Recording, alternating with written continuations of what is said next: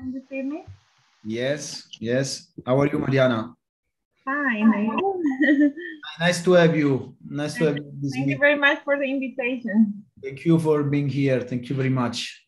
So in a couple of minutes, we are going to begin, okay? Okay. So you, Did I share the screen already? sorry? Did I share the screen? And just share when I'm going to introduce you, okay? Because now I'm going to just to welcome people. So you have more or less 25 minutes plus 5 minutes for question and answering, okay? Okay, perfect. So just a couple of minutes, we're going to start. Thank you very much. And there is also Nunzia that you can see in the video. That is the other chair of the session. So nice to meet you. Thank you, Mariana. See you in 2 minutes. Great. See you.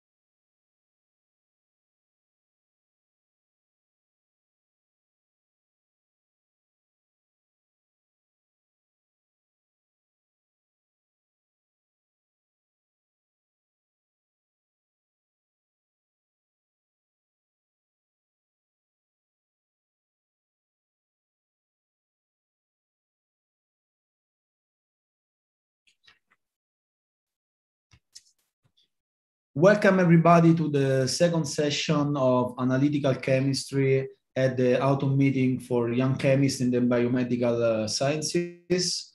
We had very amazing presentation, very amazing invited lecture and keynote speaker in the previous session of this morning.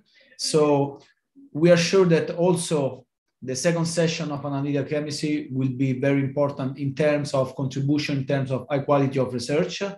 And I am with Nunzia, that is the other chair of the session, and we welcome you to this. So the first keynote speaker of this second session is Mariana Medina Sanchez, that we would like to thank for her presence to our conference. And Mariana Medina Sanchez is a group leader of micro and nanobiomedical engineering group at the Leibniz Institute for Solid State and Materials Research in Dresden.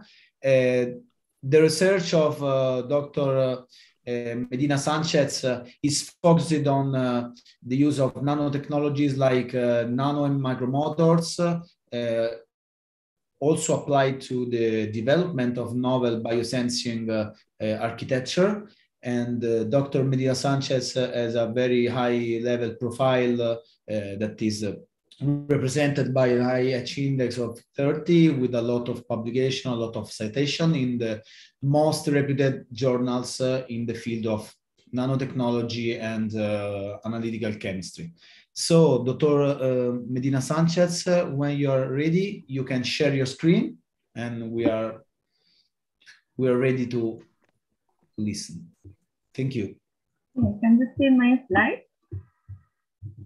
Yes, yes, we can see. Yes. Okay, great. So first of all, thanks very much for your kind introduction and for the invitation to this conference. I'm going to talk about strain engineering and how these novel concepts can be used to create highly compact and sensitive 3D biosensing devices.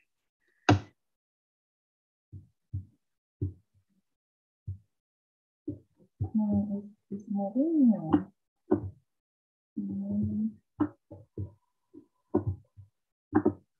Okay, so for people who is not familiar with this concept, strain engineering is a strategy of modulating the strain of materials to improve their properties. For instance, in the semiconductor manufacturing, the strain in a transistor enhances electromobility.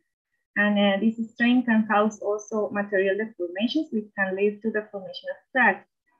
But if we control the way how these cracks are formed, for example, as in 1996, the group of Kutakovsky made by using non-engineering approaches where they can do specific patterns on these micro cracks and induce the self-assembly of microtubes, microhelices, and small devices.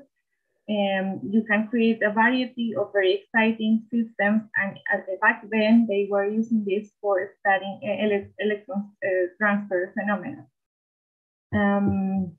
Nowadays, this is converted, or this was converted into what we know as an origami-based devices.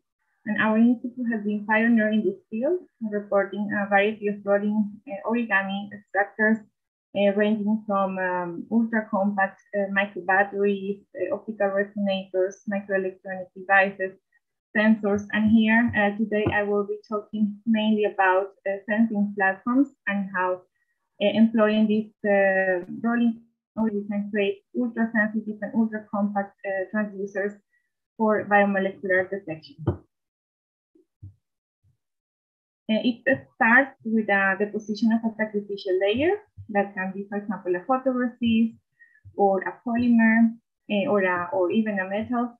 And then on top of it, you deposit a B layer of a strain with different strains that is tunable by the deposition rate that you use, for example, in an e-beam deposition device or spattering. And you can create these devices employing inorganic, organic materials, passive and active. And what is here attractive is that you can create very thin films onto the sacrificial layer. And after removing the sacrificial layer, due to the intrinsic strain, these layers strain to form a microtube or a 3D structure in this case. You can see in this video how after adding a solvent, like if, for example, acetone, that removes the sacrificial layer, that in this case is the photoresist AZ, we can observe the self-assembly of many of the tubes in a mass production. But these are just microtubes, and if we want to integrate more functional components on those devices, we have to incorporate additional steps to fabricate microelectrodes or electronic components that can be used for sensing, amplification, and actuation. So just for explaining briefly how this process is about, we first pattern and deposit the sacrificial layer, that in this case is the germanium layer. We then deposit a V layer of titanium dioxide or silicon dioxide with different strains. And after that, this is a dielectric material. After that, we can pattern our sensors or electrodes that in this case were based on filament gold. And when we remove the sacrificial layer that is done in this case by hydrogen peroxide or water, the V layer of titanium dioxide trying to form these nice microtubes. You can tune the diameter of these microtubes by changing the thickness of the layers or the intrinsic strain. In summary, these microelectrodes can be used not only for detecting very small amounts of reagents in samples, but also to mimic in vivo-like conditions, for example, blood vessels or three-dimensional small channels that we have in the body, for example, to study interactions with the biological materials. It's also quite flexible because it allows the integration of different materials from inorganic to inorganic due to the geometry and also the homogeneous electric field that we can get from this structure. We can enhance the limits of detection and the sensitivity, and it's compatible to lab-on-a-chip or microfluidic devices. That we have developed a variety of sensing devices, which include biosensors, cell cytometers, long-term cell monitoring platforms, microtomographs, and recently a compliant sensor actuator and microsystems. So I will go through all these demonstrations very briefly so that you have an idea about the potentialities of these processes to create a variety of devices. So the first example is DNA biosensor. This work was in collaboration with Dr. Ivar Lucea and Professor University from the Max Bergman Institute in Dresden. So we developed these three-dimensional tubular electrodes with interdictated geometry, and we passivate the whole structure except the inner part of the tube and immobilize later on target DNA, approved DNA by EDC chemistry. So here you can see the whole process. We have the beta electrode, which is corresponding to the inner part of the tube. Then we form a self-assembly monolayer to later do covalent binding with a DNA probe. And finally, we block the inactive site and perform the hybridization of the target DNA by microfluidics.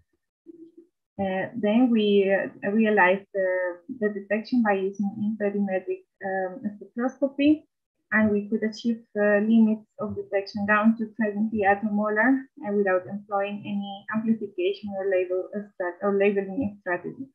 So it was even 4 orders of magnitude compared to the standard point apart.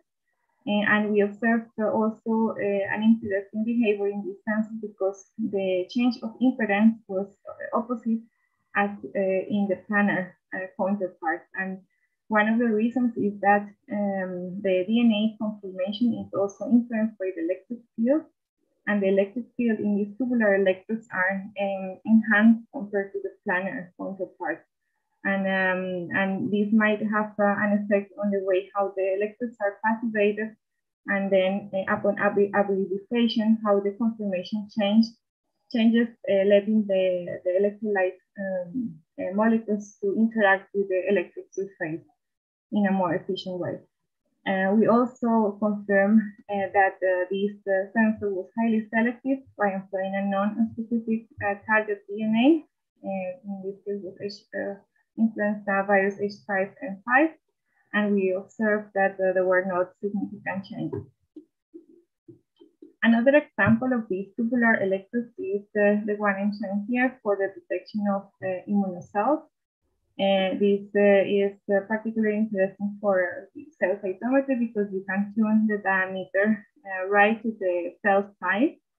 And in particular, we detect a human monocyte CD14-2 and the extracellular matrix that contain expressed cytokines upon the activation by introducing liposaccharide. This was to mimic inflammatory responses, and we could in parallel observe not only the presence of the cells and how they change in shape and conductivity, but also the expressed cytokines which change the background medium conductivity. Here there are some results after different times of activation. And we could see that after 6 hours, we have the most significant changes in shape and also in conductivity. And we could also distinguish between single cells, clusters, fragments of cells, and also the cytokines which change the surrounding medium over different periods of time. A similar platform was employed for detecting tumoral cells towards drug screening studies. And here we use HeLa cells, cervical cancer cells, which were treated with different concentrations of anti-cancer drugs. In this case, we employed camptothecin, and we could observe also the changes in the impedance depending on the shape of the cells and the conductivity in the surrounding area. Of course, these are still preliminary results, but we could already see two regions where we believe the cells undergoes apoptosis, and also very significant changes on impedance when it changes from apoptosis to necrosis, where the membrane is completely broken.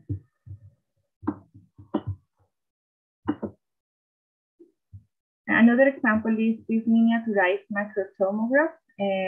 This is basically based on the same technology. We have a roll-up microtube, but instead of having just a pair of electrodes, we have an array of electrodes which are arranged in a way that we can monitor or detect all possible combinations when we apply a voltage bias between 2 digits and monitor the whole impedance changes around the sample. So this will help us to create a 2D or a cross-section imperimetric image to especially determine the changes of conductivity of our sample. And this is perhaps the most miniaturized imperimetric tomograph that has been reported so far. And we did some demonstrations using, first of all, a Janus microparticle that has half side coated with a conductive layer, and the other side is a dielectric layer. And we could observe first the conductivity changes by employing simple cyclic voltammetries among the different electrode pairs. But while when we combine and measure all the possible combinations between these electrodes, we could create a conductivity map. And here I show you some examples where we observe two different sizes of dielectric particles. As well as the Janus particle, we could see differences in conductivity with spatial information. And we use it also for monitoring cell death over time. So here, by purpose, we induce cell necrosis by changing the cell medium by a more aggressive medium, so to break the membrane, and we stain the cell with cell viability kit, and we could compare that the conductivity was changing while the cell integrity was also modified. But what was interesting is that these conductivity changes were observed earlier before the optical or the organic dyes were visible in the fluorescence microscopy. So we could see changes at early stage, and maybe it's not invasive as the organic dyes.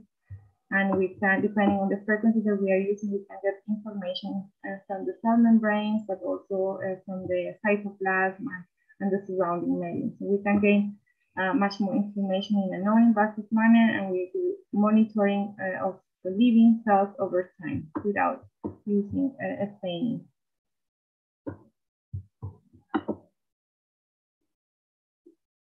Yeah, this technology can also be used for creating big arrays of microscaffolds to study single cells.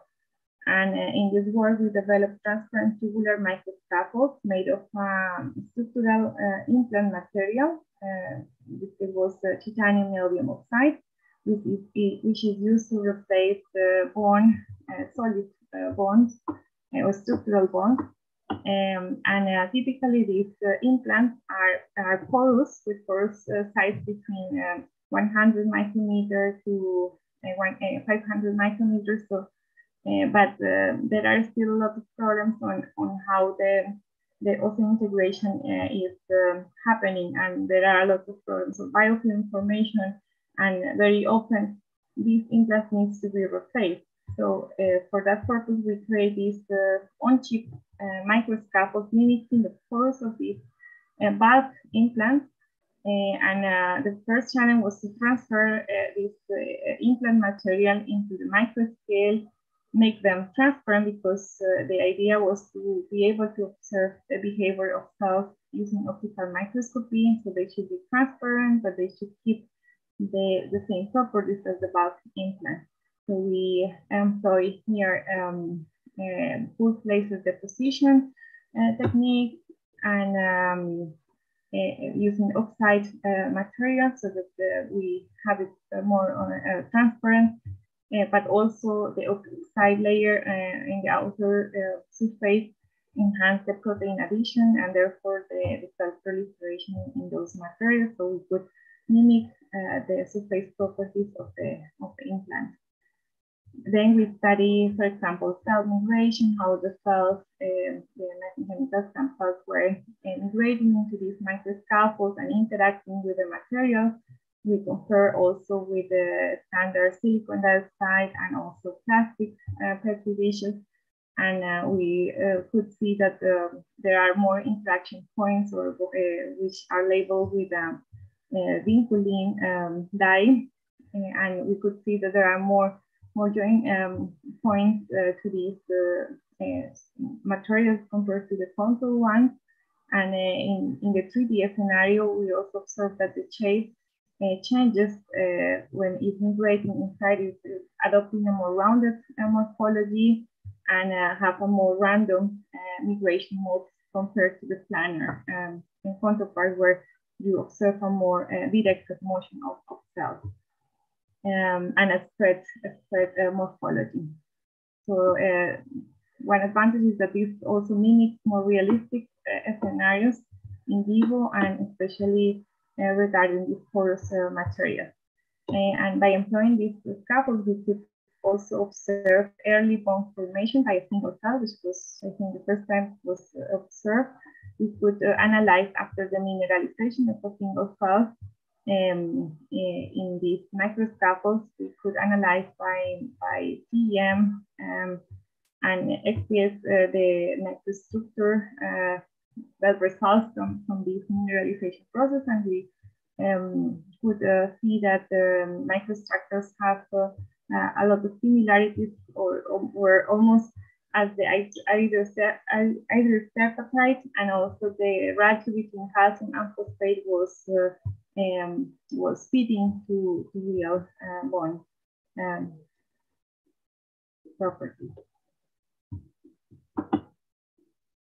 As a follow-up work for this microscaffold, we are integrating electrodes in the same structure, because we want to do also a detection of release ions that might affect these interactions between bone cells and microimplants, as well as to do in situ stimulation for doing the cell differentiation with physical means rather than with the chemical use.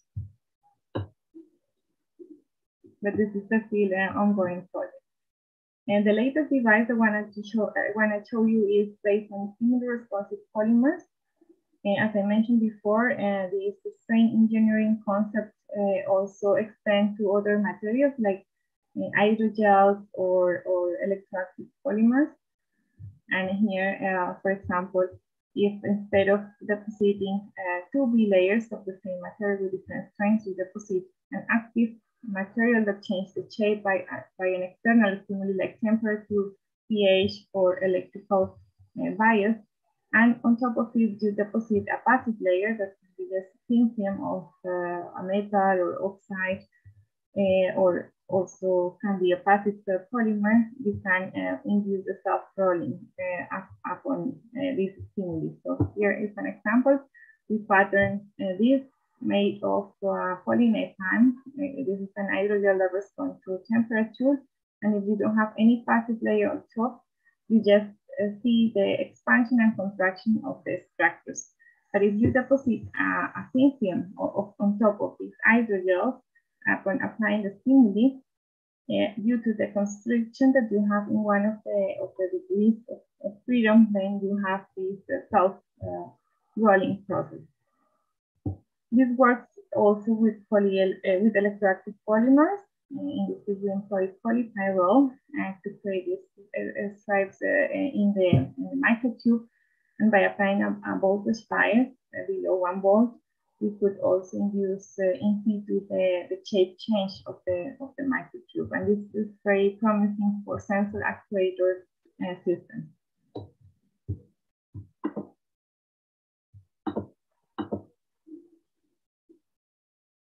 And as an example, herein we demonstrate a shape controllable microscale device that integrates sensors and actuators.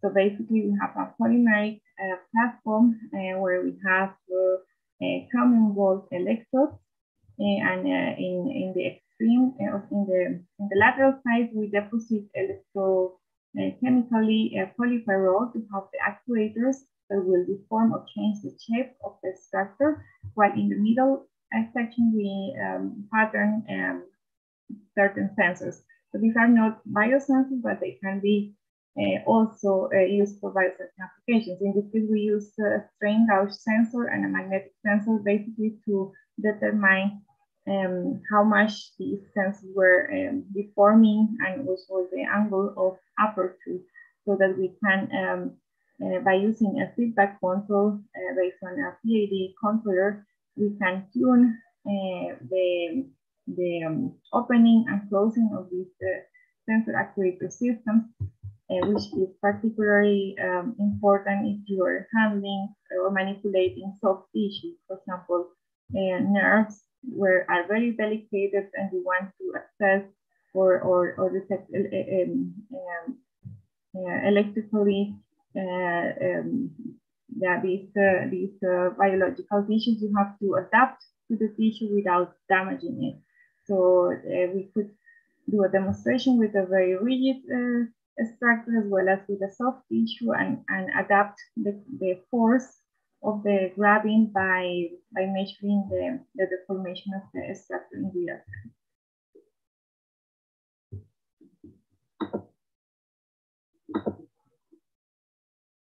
So yeah, here there is some more results where you see the compression and the gentle folding of the nerve, and how the PID controller switch on and off the actuators depending on the required force. In summary, I want to say that strain engineering is a very versatile fabrication method. We can create a highly integrated system, sensors, scaffolds, actuators for different biomedical applications of chip. Also, the microtubes in this case can be tuned by changing the material composition, the thickness, the strain within the layers. They are susceptible to be integrated in microscopic channels. You can also deposit not only electrodes for intermetric or electrochemical detection, but you can also integrate microelectronic components, for example, microamplifiers that in situ can amplify the biological signals, and it will improve the signal to noise ratio in most of the applications. Or you can also have, for example, micro antennas or any other active and passive electronic components. They can be also used for postal detection because the diameter fits very well to the cell size, which is typically about 20-30 micrometers.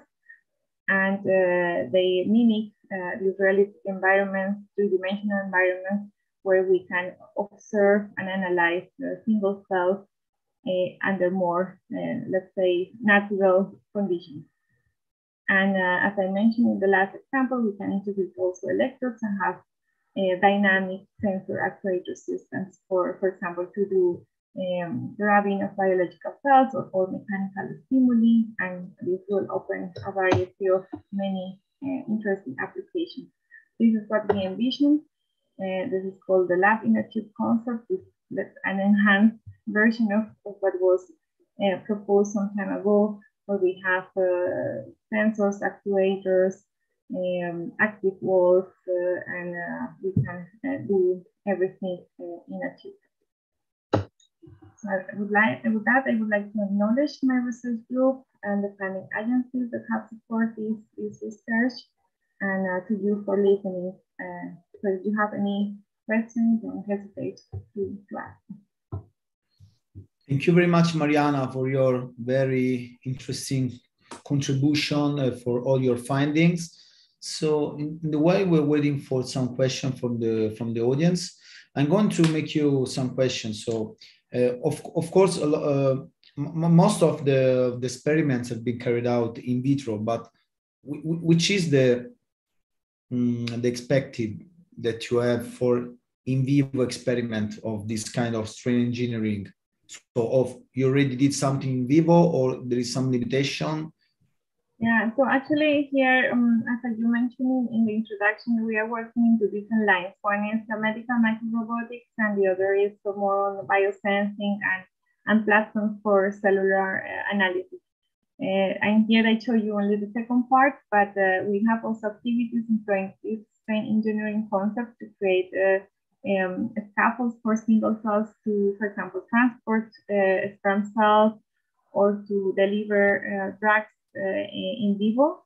And the current status is that we already managed to visualize microscale objects in real time in living mice and actuating them remotely using magnetic fields.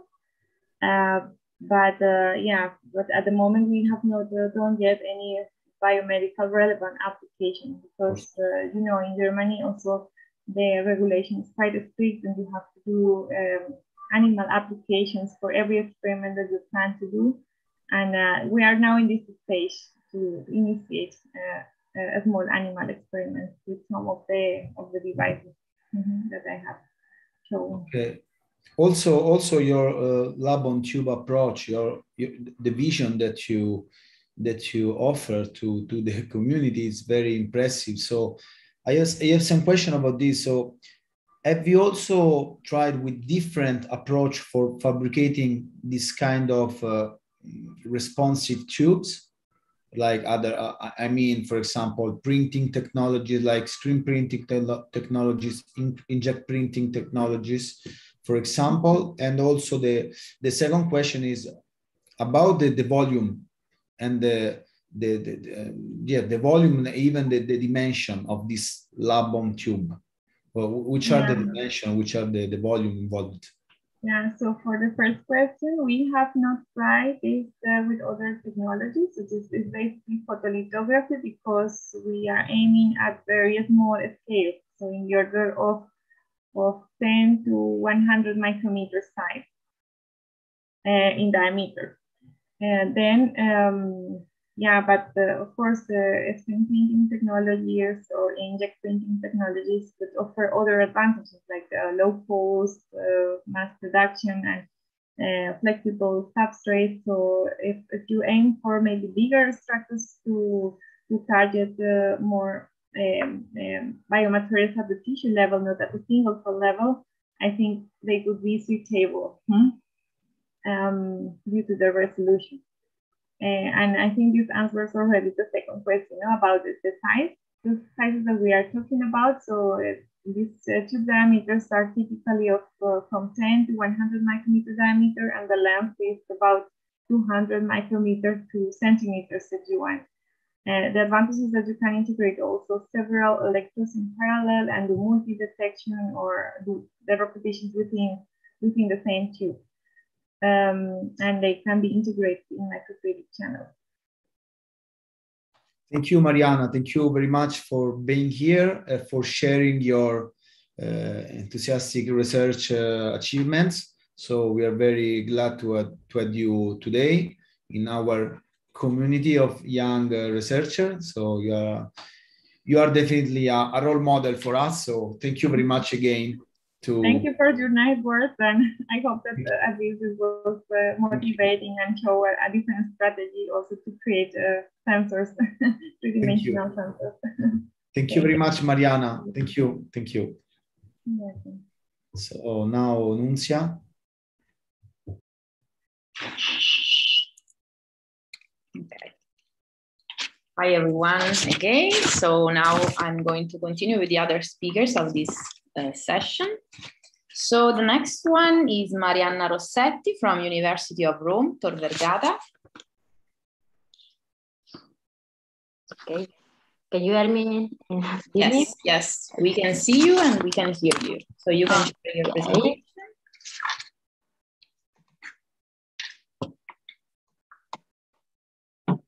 Okay.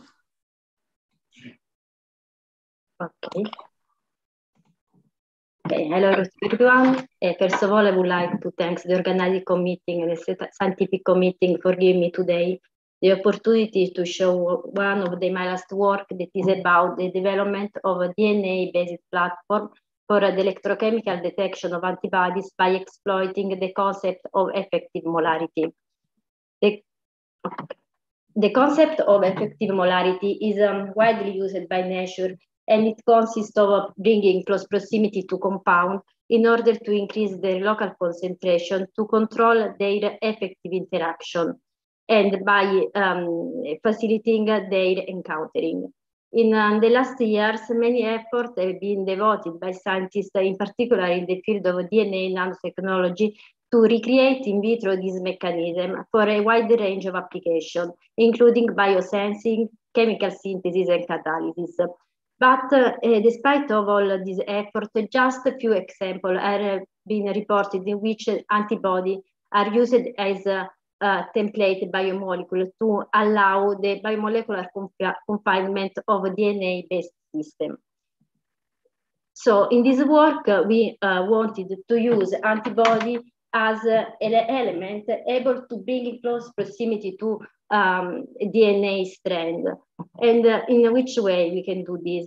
In this cartoon, I will try to explain the idea at the origin of this work. So to start, imagine having two compounds. A compound that we can call a capture strand, that is a DNA strand that is anchored on the surface of the gold electron that is a working electron. And then imagine having another second strand that we can name output strand that is complementary to the capture strand, and it presents also a redox tag like methylene blue. The affinity between these two strands is poor because we have just weak intermolecular interaction. But what's happened when the binding events happens? We'll have that the redox tag will be in close proximity to the surface of the electron, and this allows the electron transfer, so the generation of a signal output. But as I told you, the affinity between these two strands is low, so we need a high concentration of output strand to generate the signal output. Now imagine to modify these two strands with an antigen. What's happened in the presence of the specific antibody? The antibody will bring in close proximity the two strands by increasing their local concentration. That means that we need a lower concentration of output a strand to check a signal output. The difference, the shift between the two binding curves in the presence and the absence of antibody are related to the effect of colocalization induced by the presence of the antibody. How can we use this principle to develop a sensor for the detection of antibodies? The idea is quite simple and is reported in this cartoon. One of the main things that we do when we think to develop a sensor is to realize a sensor that is versatile. For this reason, we, at the beginning of the work, we decided to design a modular platform. For this, we didn't attach the antigen, the recognition element on the DNA strand directly, but we added in our system a third strand that acts as a scaffold strand. And it is reported in the orange portion. So we decided to design two strands, the output strand is contained the methylene blue, and the capture strand that is anchored to the electron, having two portions that are the same, the blue portion. These two portions need for the hybridization with the DNA template strand that is the strand that allow the recognition with the antibodies.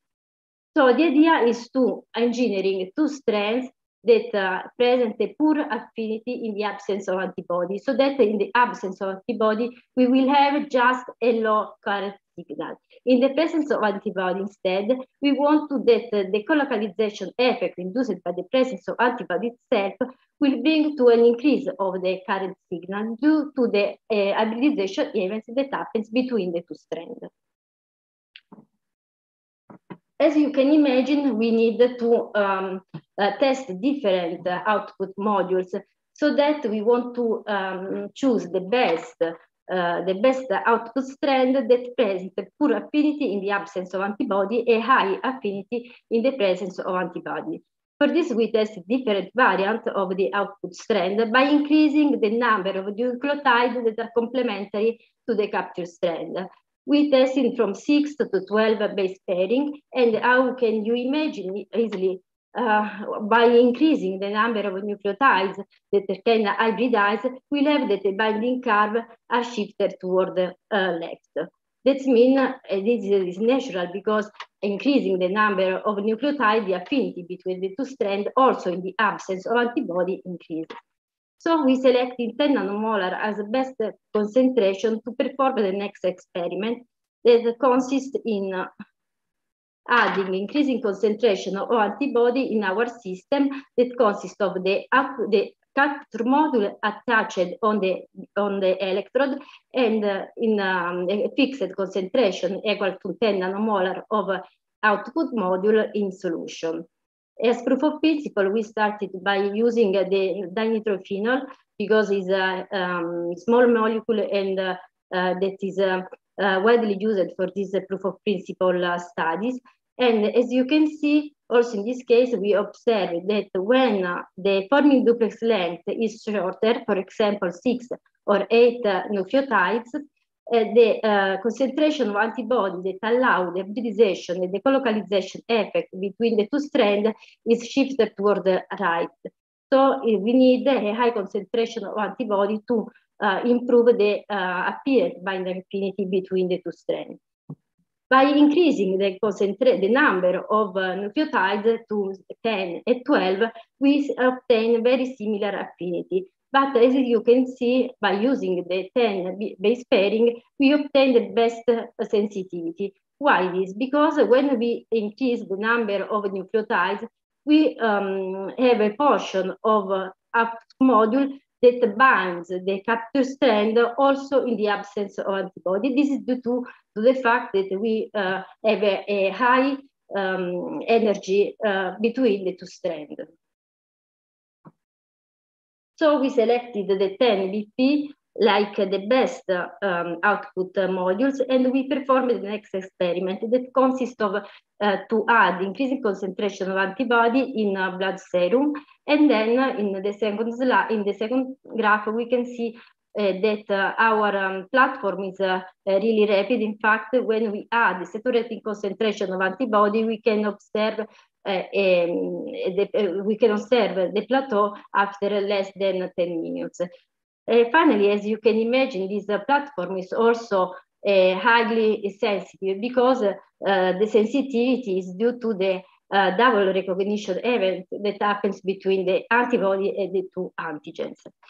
As I told you, one of the aim of the goal of this work was also to create a platform that can be used for the detection of any desired antibody. And to do that is we have just to modify the scaffold strand with the proper antigen. And we did this for several antibodies. And in particular, I want to here highlight that we are able to detect the anti-HIV by modifying the scaffold strand with the peptide pin17 and also the trastuzumab. In particular, trastuzumab is an antibody that is widely used in immunotherapy for the breast cancer treatment. And for this we can say that this sensor can find its application in drug monitoring. So in conclusion, in this work, we have demonstrated how harnessing the effective molarity, we can detect a wide range of antibody also in orthogonal way, in a very simple way. And finally, this sensor, and the possibility of this sensor is actually in the field of drug monitoring. In conclusion, I would like to thank all the people involved in this project, and Alessandro Porchetta, ISPI of this work, and Giuseppe Palleschi, the professor Francesco Ricci, that hosting me in their lab, and Fondazione Umberto Veronesi for granting me, and also you for all your kind attention. Thank you, Marianna.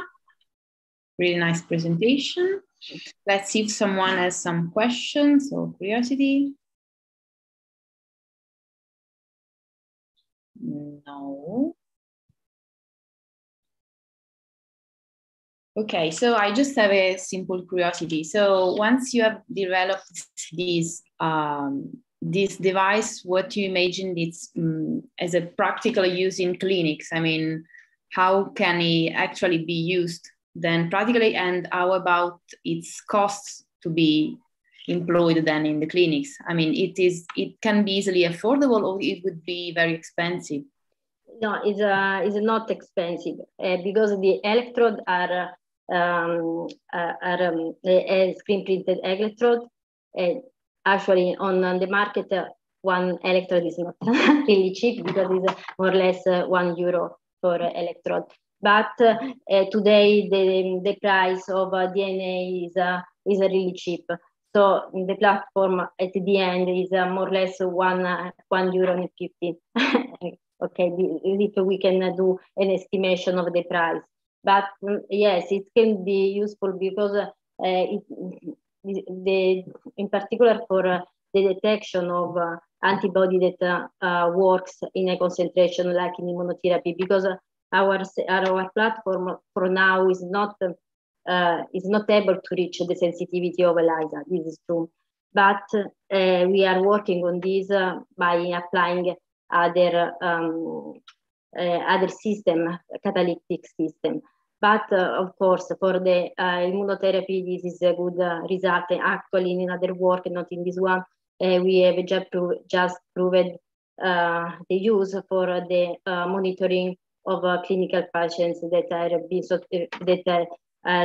being in a medical staff and under the monitoring of transfusion mapping serum. So that's very interesting. That's very interesting. Thank you very much. Thank you. Okay, so let's go to the next speaker, Andrea Capucciati from University of Pavia. Hi, Andrea. Good afternoon. Hi. And can you hear me? I can hear you and I can see you, so you can share your presentation.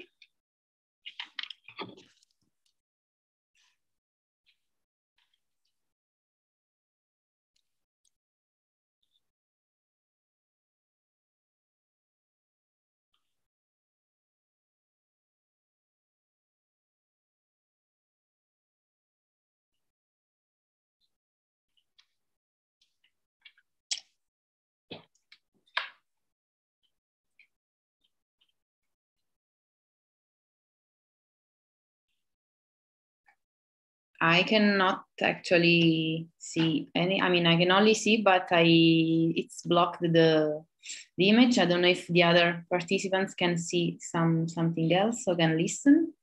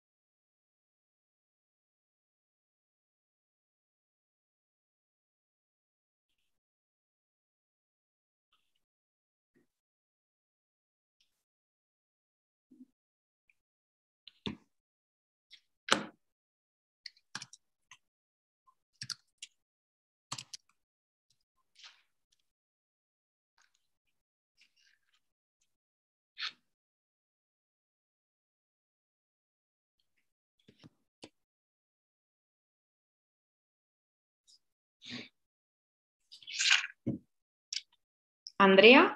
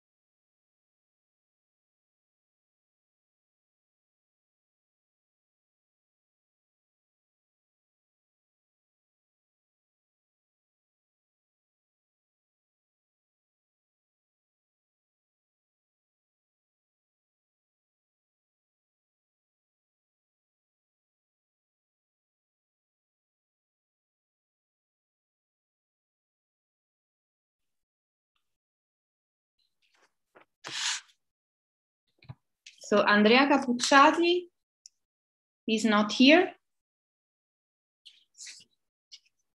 Andrea Bonini? I'm here. Okay, so I think it's better if you start, then if Andrea Cappucciati will appear again, he will talk. Okay, so you can start, and Andrea Bonini, so it's from University of Pisa. So please, you can share your presentation.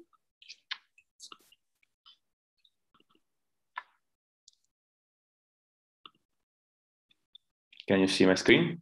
Yes, perfectly. Okay, perfect. Okay. Can you hear me? Very okay, perfect. I'm start. Thanks to all organizer and scientific committee to invite me, not to give me this opportunity today to give this talk about my PhD topic entitled CRISPR-Cas12a based electrochemical bioassay for pathogenic bacteria detection. I'm Andrea Bonini, PhD student from University of Pisa in Department of Chemistry and Industrial Chemistry in the Chemistry Lab for Analytical Technology and Sensors under the supervision of Professor Fabio Di Francesco. And today, I want to start this talk with two basic questions. Why and where is important to detect pathogenic bacteria? Because nowadays, one of the main issues in the clinical setting is the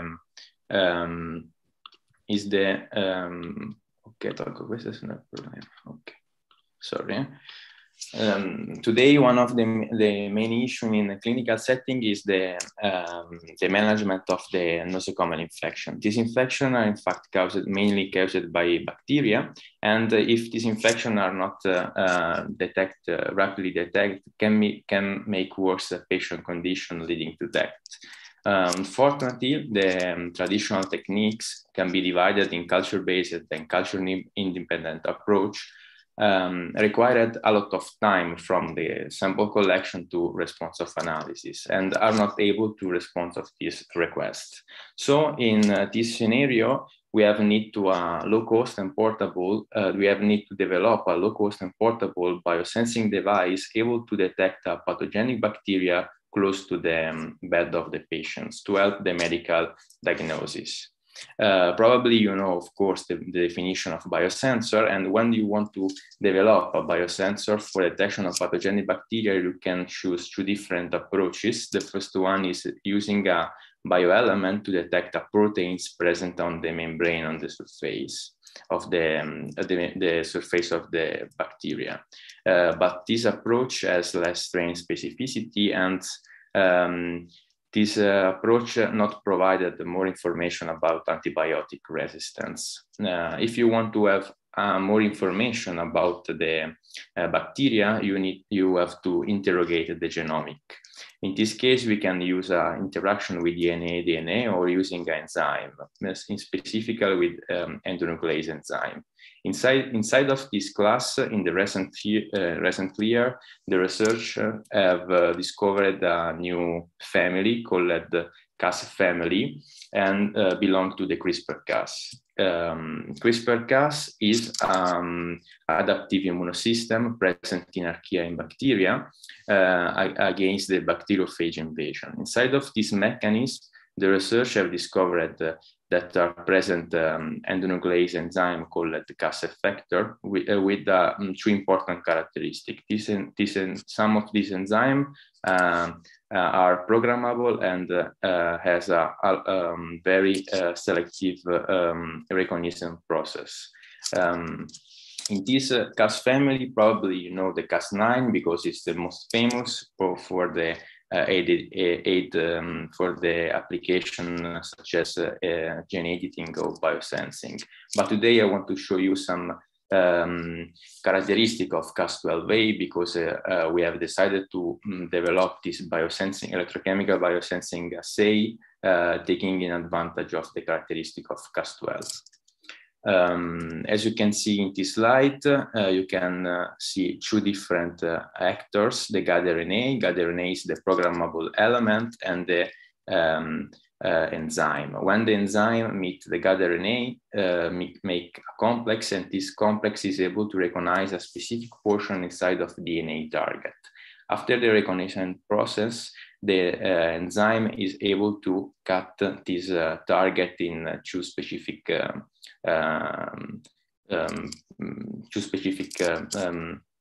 segment of DNA. This activity is called the primer activity, and after this enzyme is able to switch its conformation, opening a new subunity. Now the system show indiscriminate endonuclease activity against the single-strand DNA.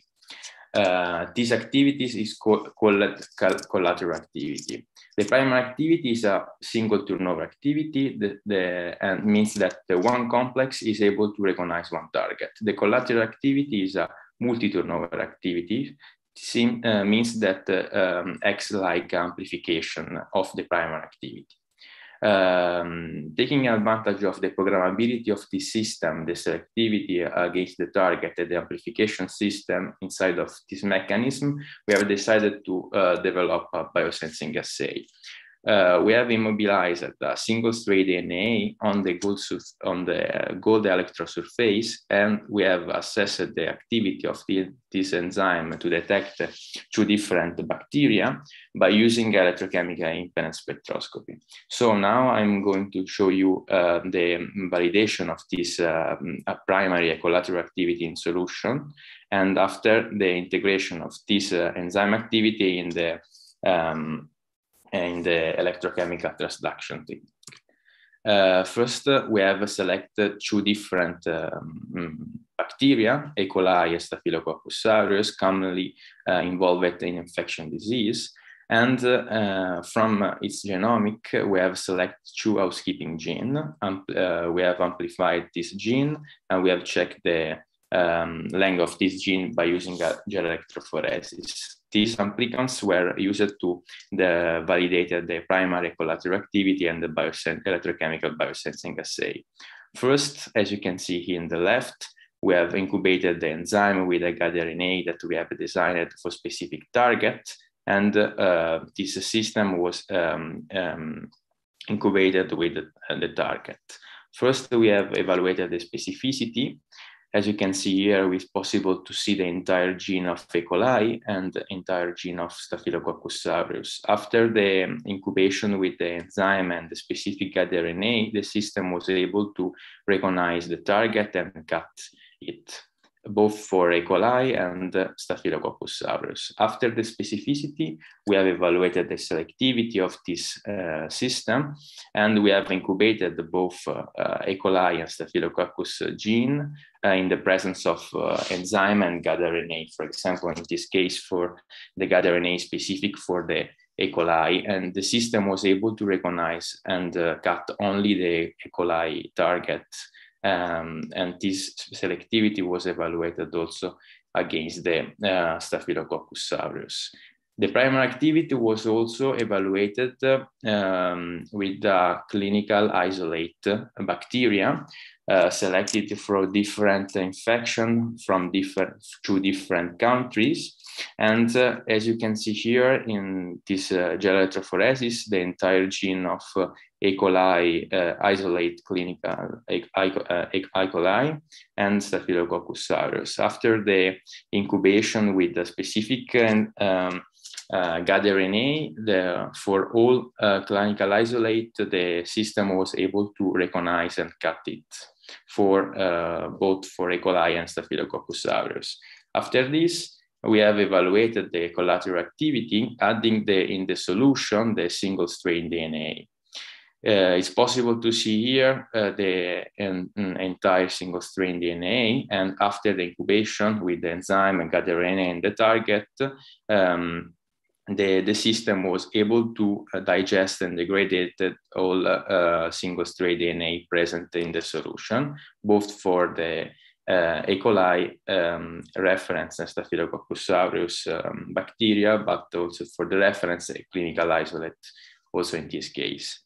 We have designed two different GAD-RNA, and we have tested it against the amplicons from E. coli Staphylococcus aureus, both for the reference and the clinical isolates. After this, now I'm going to show you the integration of this activity of the enzyme on the electrode surface. First of all, we have modified a gold disc electrode with a DNA modified with a thiol alkene chain. And after this, we have passivated the surface with the mercaptanol to guarantee the orientation of the self-assembled monolayer. And we have checked the different steps with electrochemical techniques. First, it's possible to see in the cyclovoltammograms in the black line, the clean electrode and the distance of peak increase after the functionalization with DNA and mercaptanol. We have also evaluated the presence of the DNA on the electrode surface with a chronocoulometry in presence of the ruthenium mesammine. In this case, the positive charge of the ruthenium interact with the negative charge of the DNA, and we have assessed the accumulated charge on the surface. It's possible to see here in the orange line the accumulated charge in the presence of the DNA and the accumulated charge in the presence only of mercaptanol in the green line, in the gray line. After this, we have evaluated also by using electrochemical infrared spectroscopy. In this case, it's possible to see in the Nyquist plot the red charge transference resistance increase in according with the modification of the electrode and according also for the cyclovoltammetry. And after this, we have evaluated the impedance, the variation of the impedance in the solution. This solution was optimized for the enzyme, and the monolayer reached the equilibrium after 3 hours. This time was chose to time to add the enzyme in the solution. So after this, it's possible to see here the response of the assay in the variation of the impedance in increase of the concentration of the amplicons. It's possible to see that the system reached the saturation after 9 nanomolar of the target, and we have choose 3 nanomolar like a cutoff value of this electrochemical bioassay.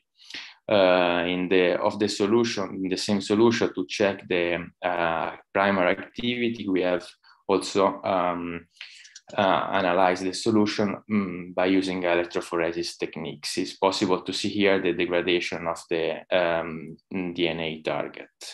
It's possible to conclude that the system was able to recognize amplicons from bacteria in the range of the 0 and 18 nanomolar. Of course, this biosensing assay have some limitation. For example, if you want to use this in a real case scenario, you have to amplify the bacteria concentration from the from the patients to reach the 3 nanomolar value of this biosensing assay. And also this was a principle validated in a standard condition, electrochemical laboratory condition with using a 3 electrode cell and a gold disc electrode. So to overcome this problem and to moving in the direction to have a low cost and portable devices and test, I'm now working and collaborated with Professor Erben Mercoci in the Bioelectronics and Biosensor group to try to move this concept in a low cost and portable devices. I want to thank all my collaborators from the Chemistry Lab for Analytical Technology and Sensor in the University of Pisa Department of Chemistry, in the Department of the Biology, and Bioelectronics and Biosensor group collaborators. And of course, you for your kind attention. If will be some questions, I'm happy to try to reply it. Thank you very much. So thank you, Andrea. Let's see if someone has some curiosity.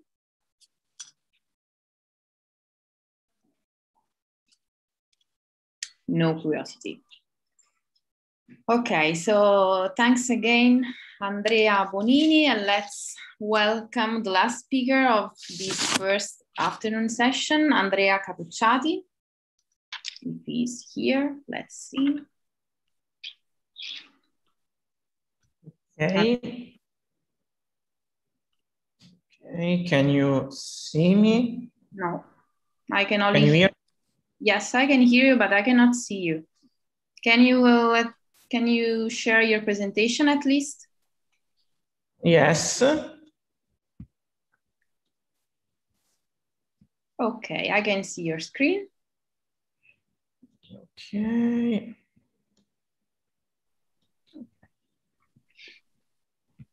Perfect, you can start.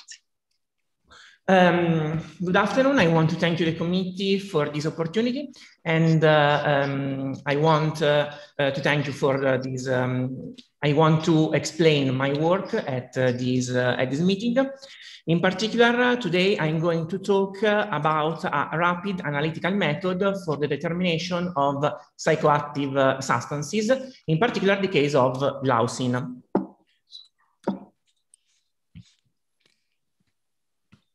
Glaucine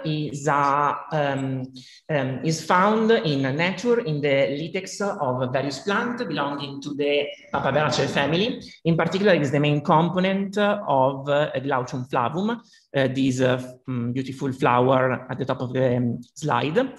From a chemical point of view, is a dibenzo substituted tertiary amine, and with methoxy group bind to the aromatic ring.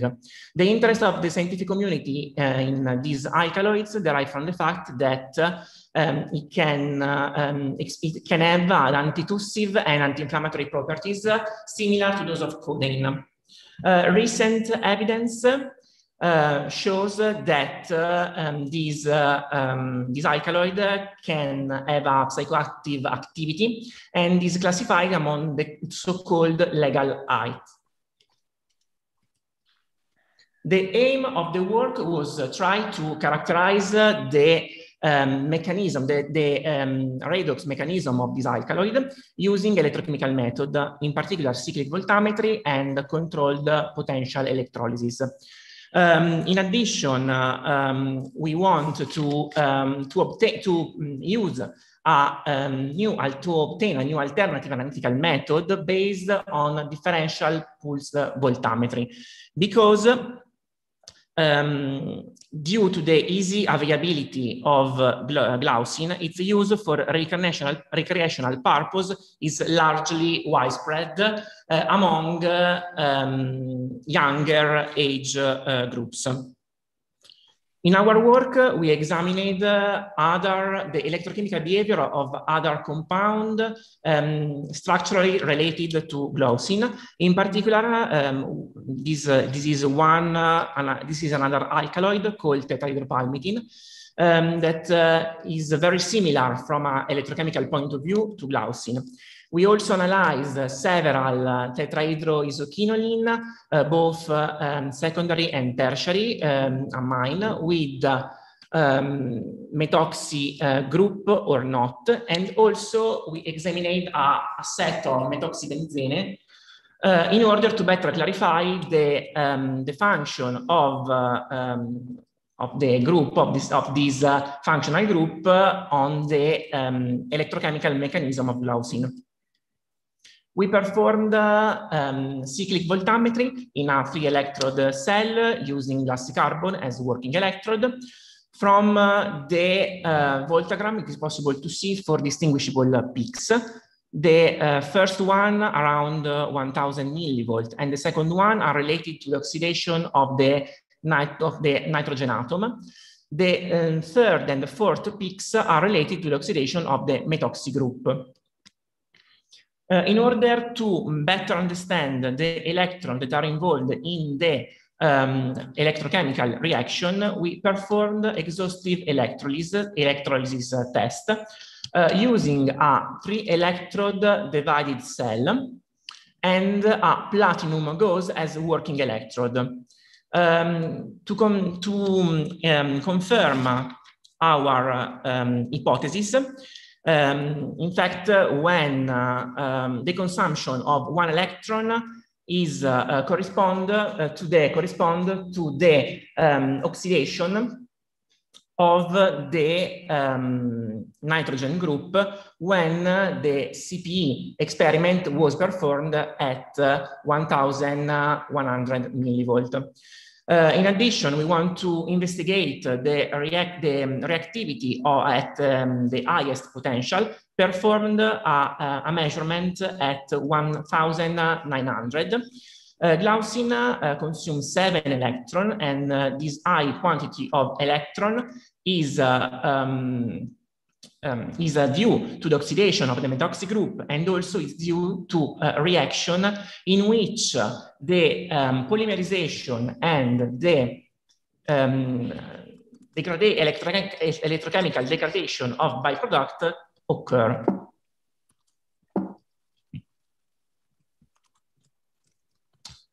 So the first peak corresponds to the formation of radical cation on the nitrogen atom.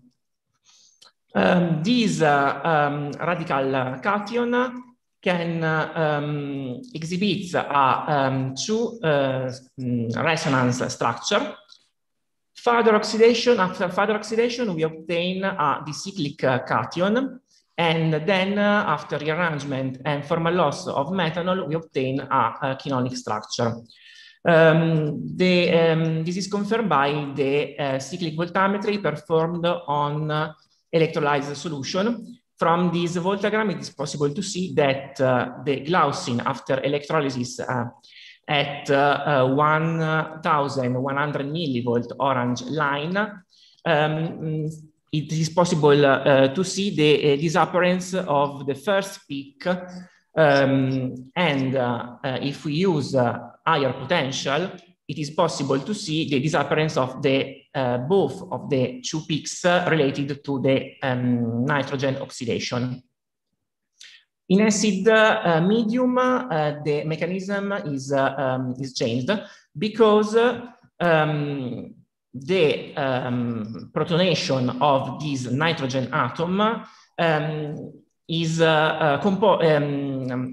protonation. We have a bioelectronic oxidation in 1 step at higher and positive potential.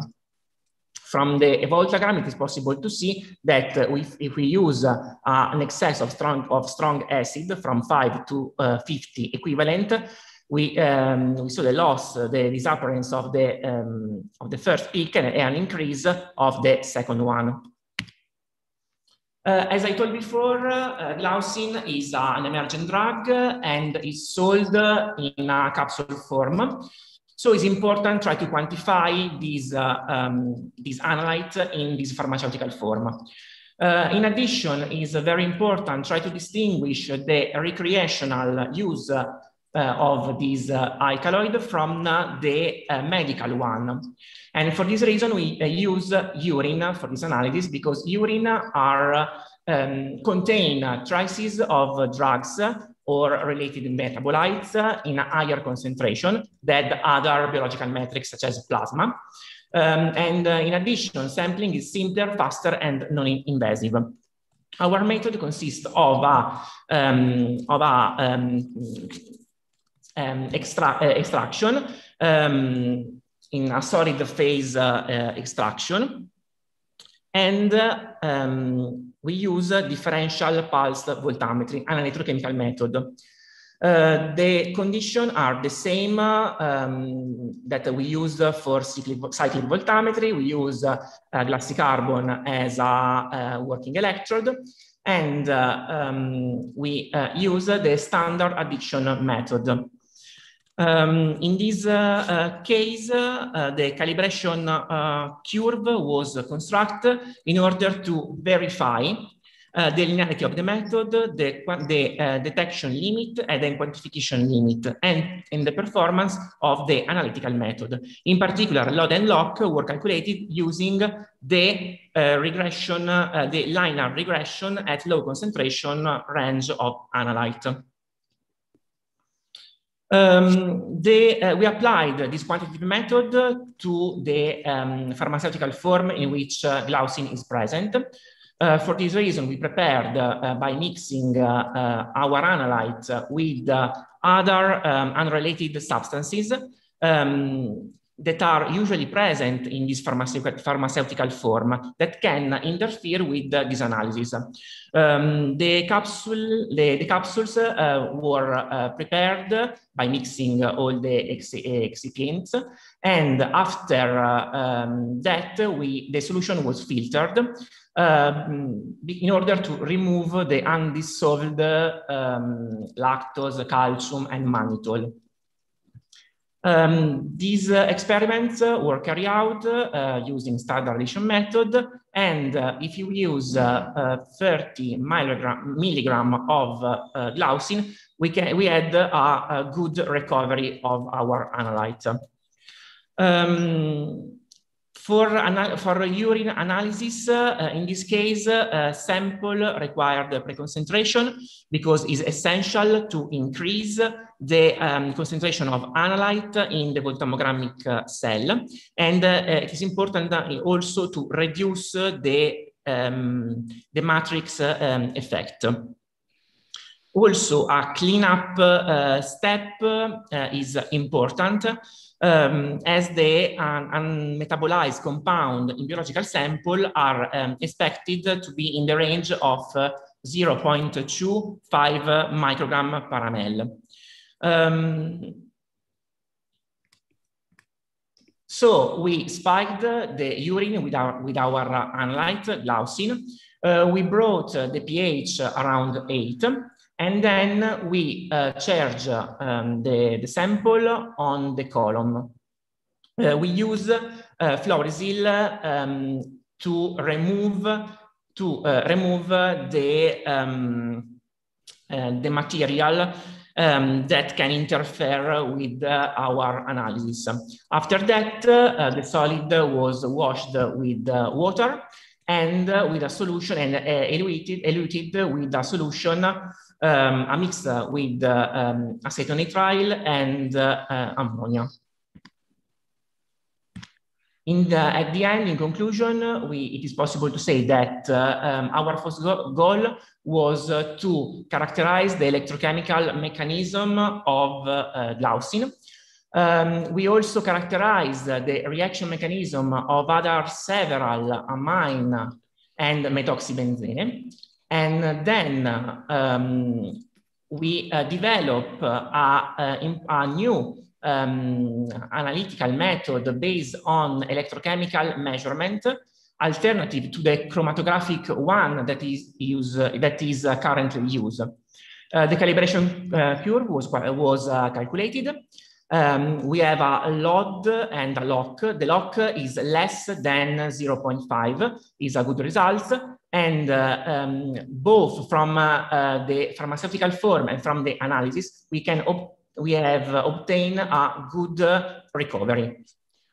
This technique can be used with other drug, for example, with other tertiary amine, in order to quantify and to distinguish the recreational use or the therapeutic use of substances. Thank you for your kind attention. Sorry, but I have also problem with the video. Okay. Don't worry. Thank you for your presentation. I don't see any raised hands, so no questions for you. Okay, so you were the last speaker of this session. So now we do a little break. So we will be back at 4. So we will have around like 12 minutes for a little coffee break. So see you at 4. Bye.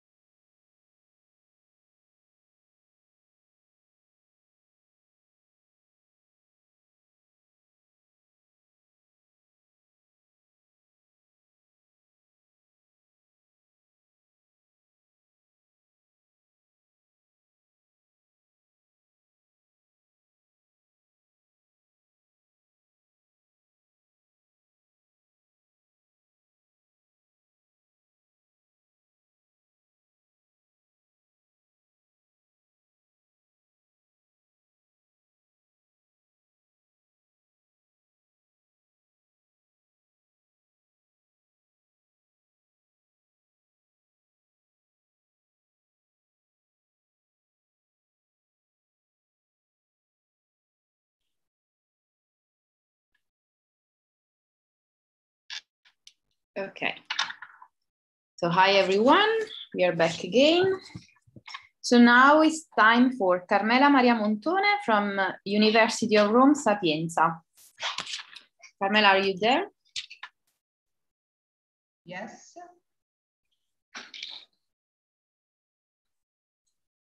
Okay. I can hear you, but I don't see your screen and I don't see you. Don't see me? Ah, now yes. Okay. Okay, I see your screen.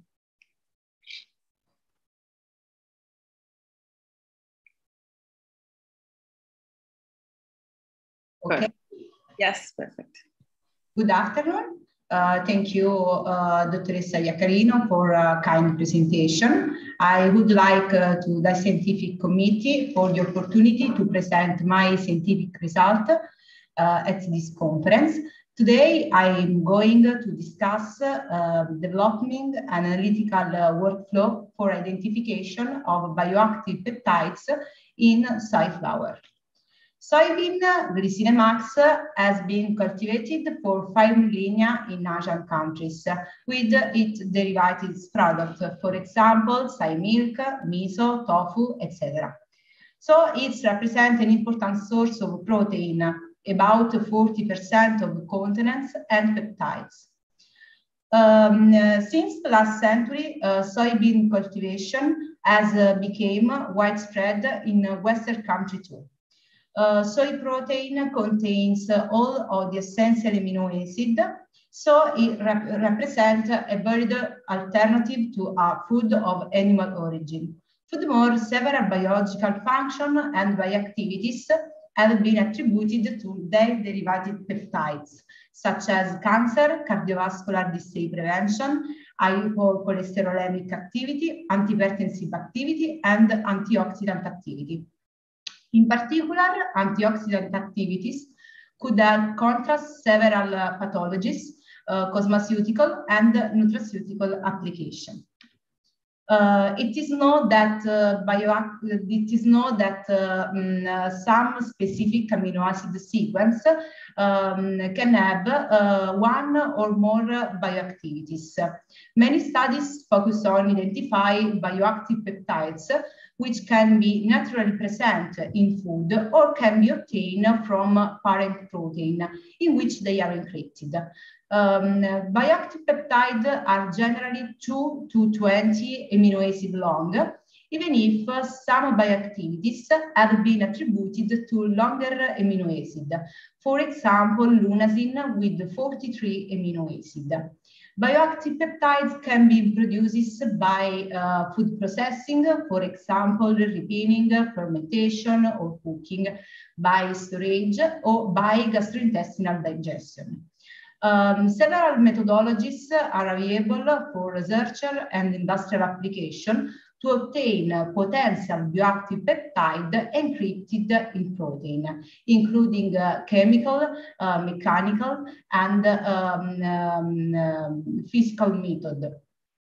Treatment with enzyme is the most suitable one for preserving functional and nutraceutical value.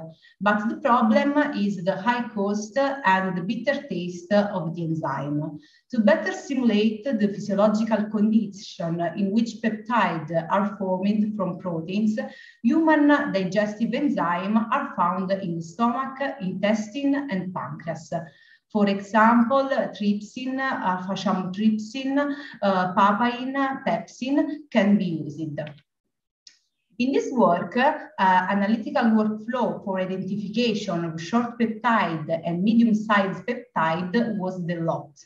In particular, a method extraction for high protein yield and this applied to industrial scale-up was developed. At the first time, an identification of short peptide has been introduced in analytical workflow. This is an analytical challenge. In details, 3 different extraction protocols were tested in terms of protein recovery and also minimize the interference in the extract. In protocol A, a buffer with SDS, sodium decyl sulfate, was used.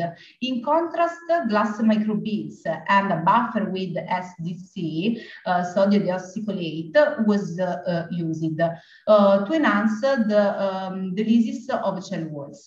In protocol C, a buffer with urea was used. A BCA assay was employment for quantification of protein. The results are shown in a feature slide. This is, in particular, protocol A gave the worst extraction efficiency, and it was the most time consuming. For this reason, it is unsuitable for industrial scale-up. Protocol B gave the best results, but the employment of gas beads does not allow us to extraction of large quantity of soy flour. Protocol C provided a similar result and was the fastest. For this reason, it was selected. Moreover, the other constituents of the buffer are suitable for the other analytical step. So the protein obtained from best protocol, so protocol C, were digested by simulated gastrointestinal digestion. Sequentially, pepsin, pancreatin, and alpha-chymotrypsin were used. During hydrolysis, pH, temperature, and enzyme to substrate ratio were carefully rechecked for reproducibility. The hydrolyzed peptide were purified by preparative liquid chromatography, collecting every 5 minutes 1 fraction for a total of 6 fractions. The fraction collected were tested for an innovative antioxidant assay developed in collaboration with the University of Federico II, Naples.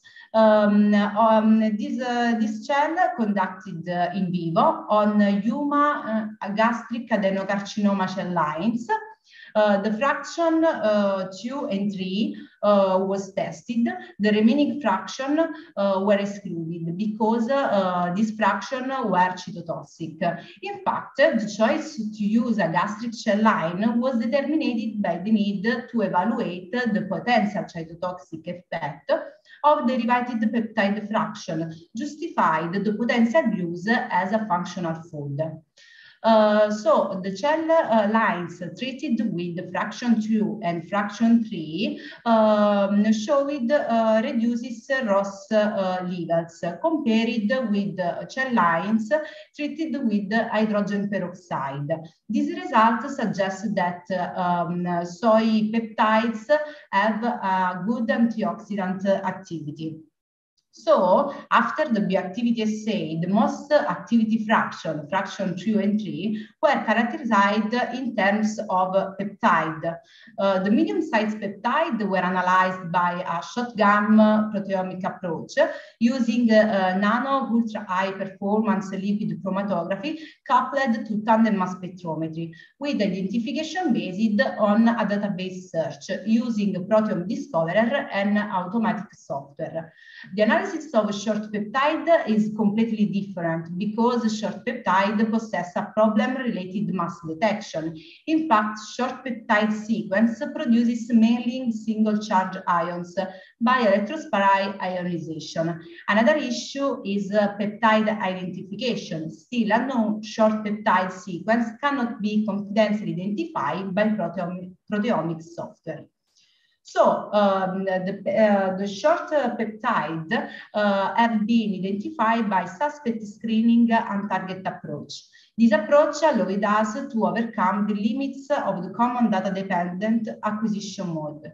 Short peptide database was generating using MATLAB by combining masses and molecular formulas of natural amino acid. The combination of 20 natural amino acids in di, tri, and peptides, resulting 168,400 unique combination. The filtered mass list was intended to be employed as an inclusion list. At the same time, the complete list was implemented in Compound Discoverer software to create a data processing workflow specifically dedicated to short peptide tentative identification. This is, in this slide, it's possible to see the compound software interface.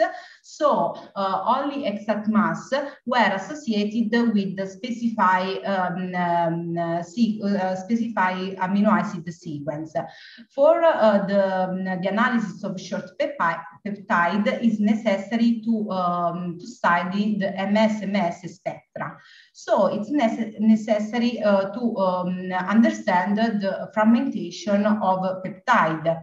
So in this slide, it's possible to see the peculiar fragmentation pathway of short peptide. Peptide bond fragmentation generating B and Y ions.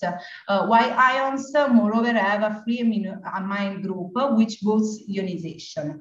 Another fragmentation is iminium ions.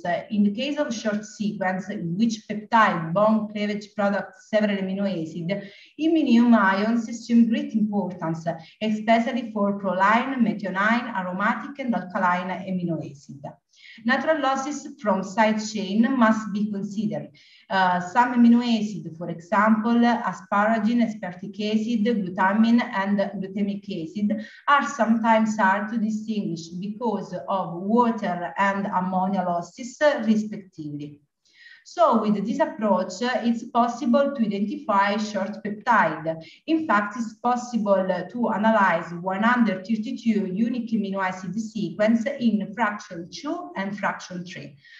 6 of these peptides were already analyzed for antioxidant activity and already present in BioPep database. In table in slide, it's possible to see the matrices in which they are already studied.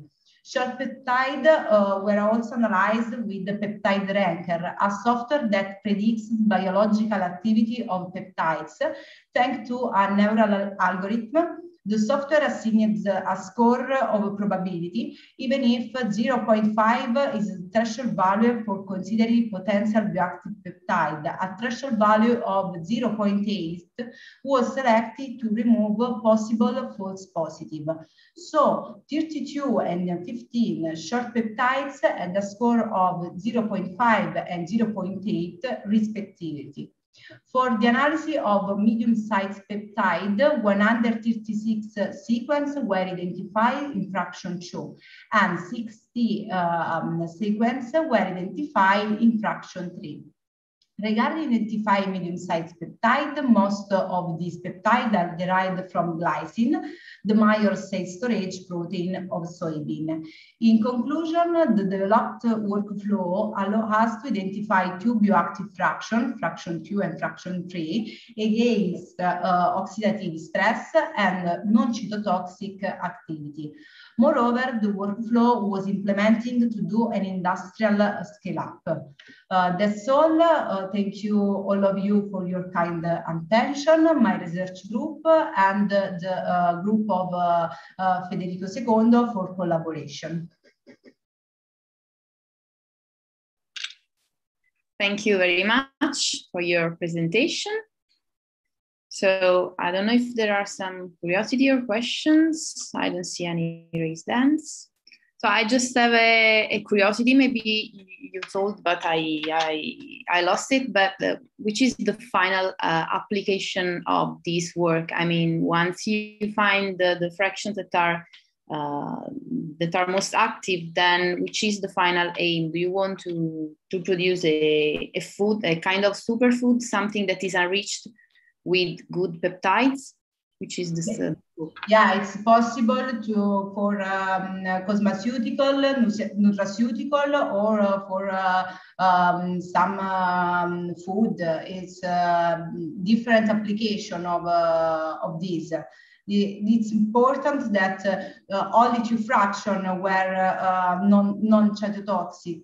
So this workflow is very important for the application.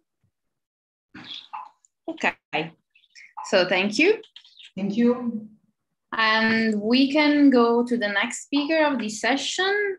So it's Simone Cavalera from University of Torino. Good afternoon. Hi, Simone. So you can share your screen.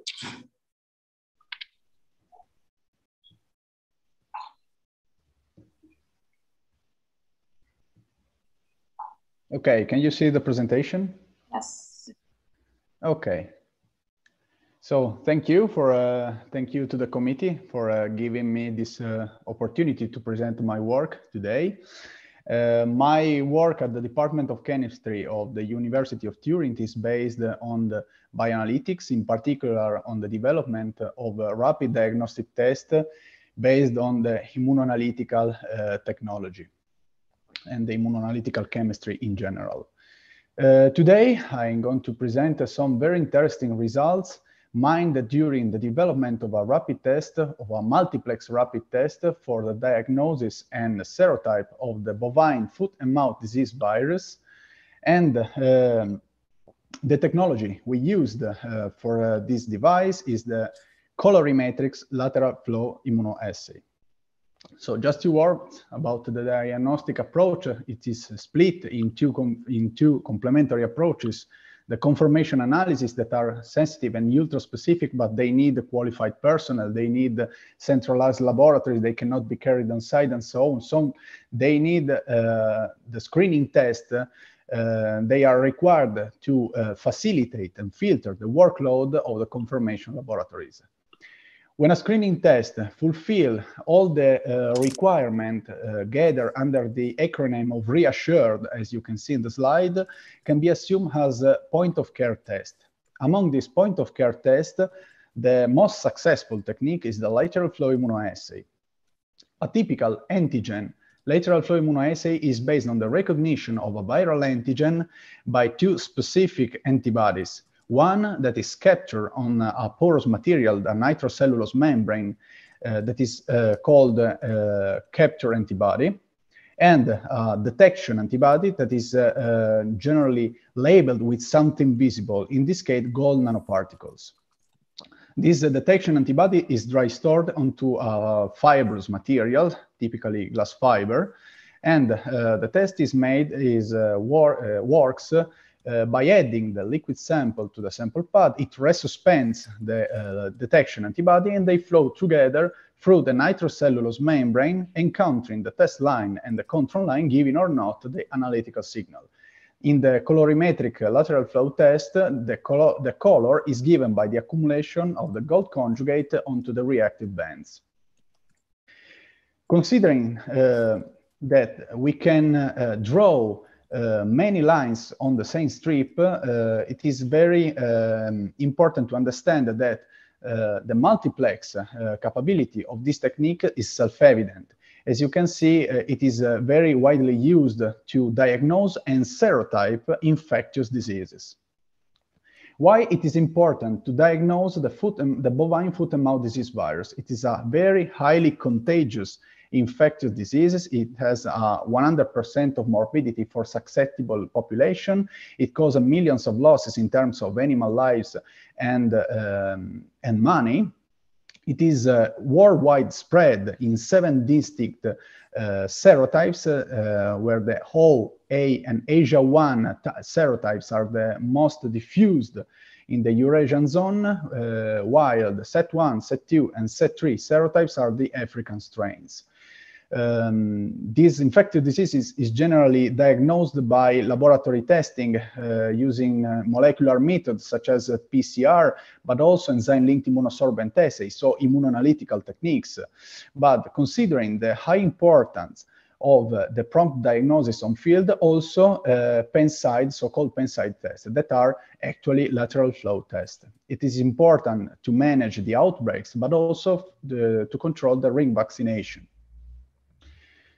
Our purpose was to develop a multiplex lateral flow strip able to assess the general positivity to the disease, but also to serotype all the Eurasian strains of the virus. To do this, we used a set of specific monoclonal antibodies developed by the Istituto Zooprofilattico Sperimentale della Lombardia e dell'Emilia-Romagna. In particular, we used a pan-reactive antibody able to bind all the Eurasian serotypes and some monoclonal antibodies that are specific, that are serotype specific. So to do this, we need to prepare the pan-reactive antibody used for the detection of as a detection antibody.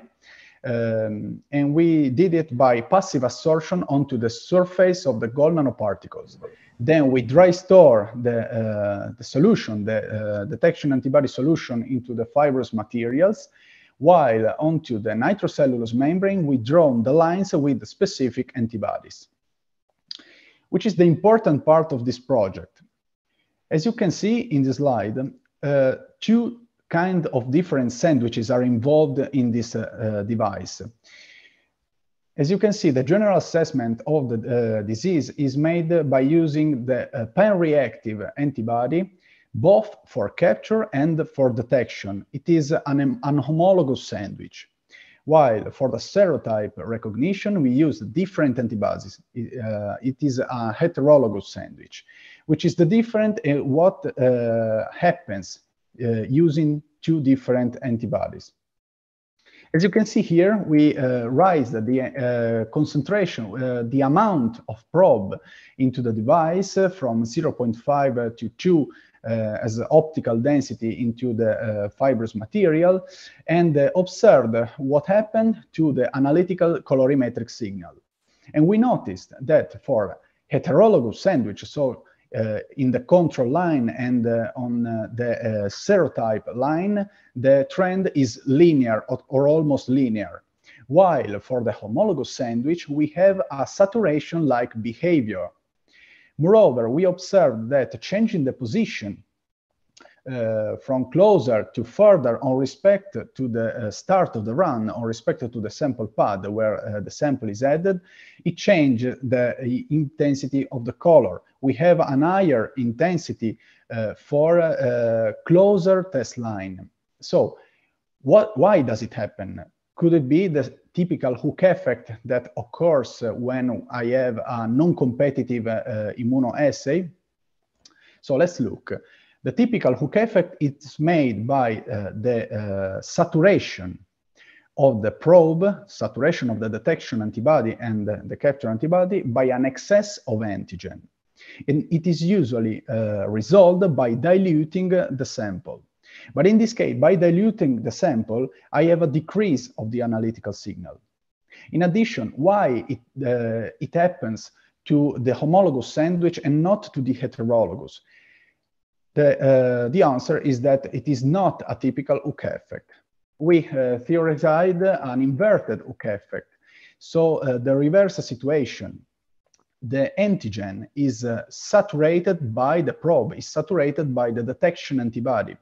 And that's the reason for which it happens with the homologous sandwich, because the capture and the detection antibody compete for the same epitopes of the antigen. And that's the reason for which when the test line is closer, the saturation is not yet complete. So more is the time the detection antibody and the antigen spend together, more is the probability of the saturation. So I have a higher signal to closer test line and a lower signal to further test line.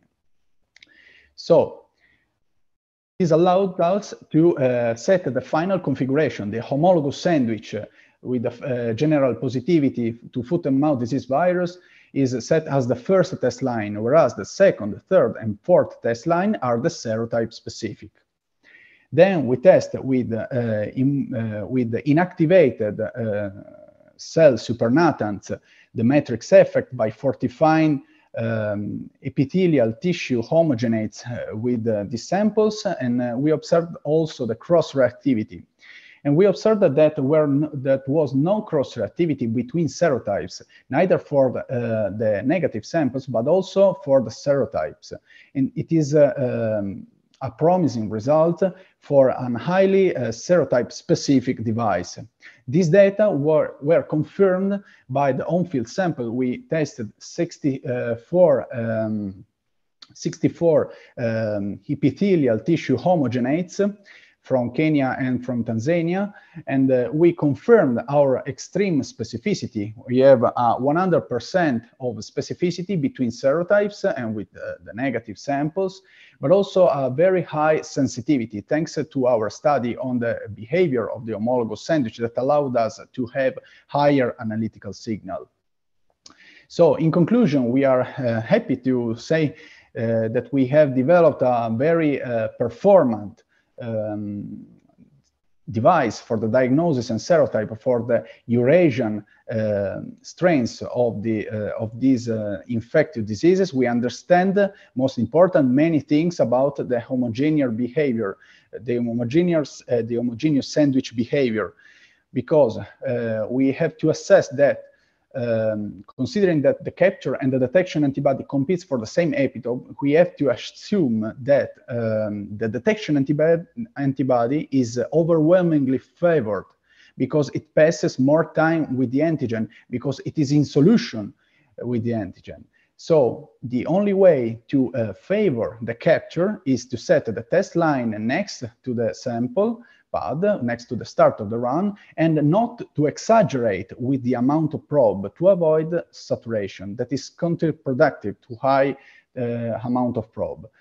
So as a future perspective, actually we have a present perspective because we already developed another test, another device for the African serotypes. It is completely based on homologous sandwich, so the information achieved in the first device were crucial. In this kind of assay, I have the first and the second test line to assess the positivity and the serotype at the same time, and the presence, as you can see on the right, of the pan-reactive test lines alone means that is a positivity to the Eurasian strain. So it's suggested to perform the other device. And this device is under on-field validation, and we are gathering the results, and that will be soon published. I would like to thank all the team that worked to this project, in particular the Istituto Zooprofilattico Sperimentale della Lombardia e dell'Emilia Romagna for the development, characterization and validation of the monoclonal antibodies, the support from the Department of the Veterinary Science of Turin, the IN3 diagnostic, and of course my research group, in particular Professor Laura Fossi and Alida Russo for all the support and help, and you obviously for your kind attention. So thank you, Simona, for your presentation. You're welcome. I think Stefano has a curiosity. Yes, thank you. Thank you, Simone, for your kind presentation, and congratulations to all your group, all your research group, for making always this very, very nice work. And I have a question. Maybe it's a technical question because, okay, I'm not expert in the lateral flow immunoassay, but is the size of the gold nanoparticles a factor that can influence this effect that you observe during experiments? So this hook effect to address this issue, or the size of particles and the nature of particles that you are using are not is not going to affecting the results? Okay, thank you, Stefano. And of course, it is a good question because we are working now on this aspect, trying to explore many other parameters, such as you well said, the size of the nanoparticles, and also the concentration or the amount of of antibody adsorbed onto the gold nanoparticle surface as a antibody gold nanoparticle ratio. So we are exploring these variables, and I think we will soon have a good answer to your question. By our recent findings, the concentration of the antibodies changes not so much as the amount of probe, and the size of gold nanoparticles have a very high impact in general, because how can I say, little gold nanoparticles, we can say little with between 13 and 20 nanometers,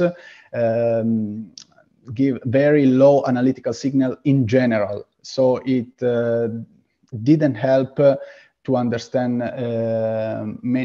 to have many information from this part. In general, it is useful to work with big nanoparticles, let me say 40 nanometers at least, not too big because it tends to aggregate, but 40 nanometers is the optimal. And in the family of the around 40 nanometers gold nanoparticles, the variables, the most important variable are the optical densities and the positioning of the test line. Yeah. Okay. Thank you very much, Simone. You're welcome. Okay, let's go to the next speaker. That is Jessica Brandi. Actually, Jessica Brandi could not be with us today, so she sent a video that we will show you now. Okay.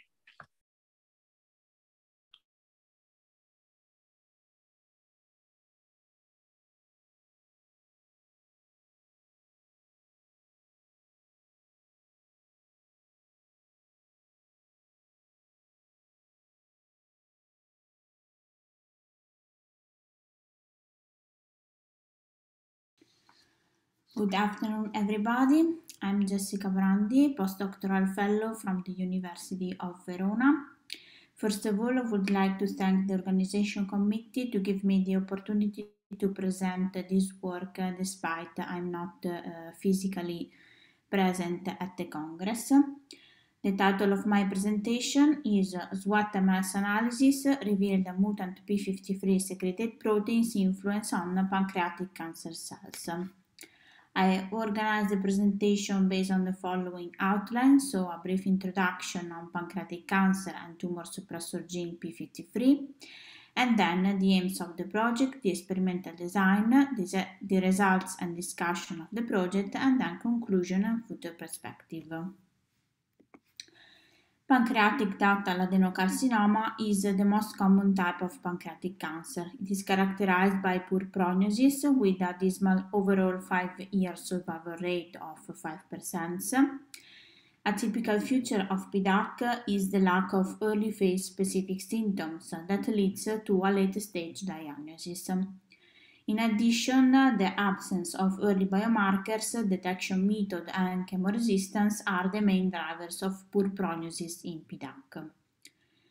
In particular, chemoresistance is caused primarily by genetic alteration, which favor disorder in the apoptotic pathway. One of the most important proteins involved in the DNA damage repair and apoptosis is the tumor suppressor protein p53, which regulates a wide range of cellular biological processes to prevent tumor formation by killing or delay the growth of neoplastic cells.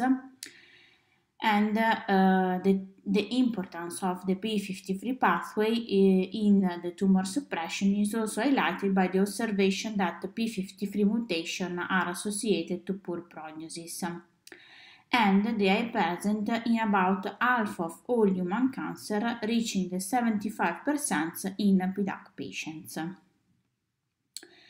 The great majority of the p53 alteration mutations are missense mutations that are localized in the DNA binding domain.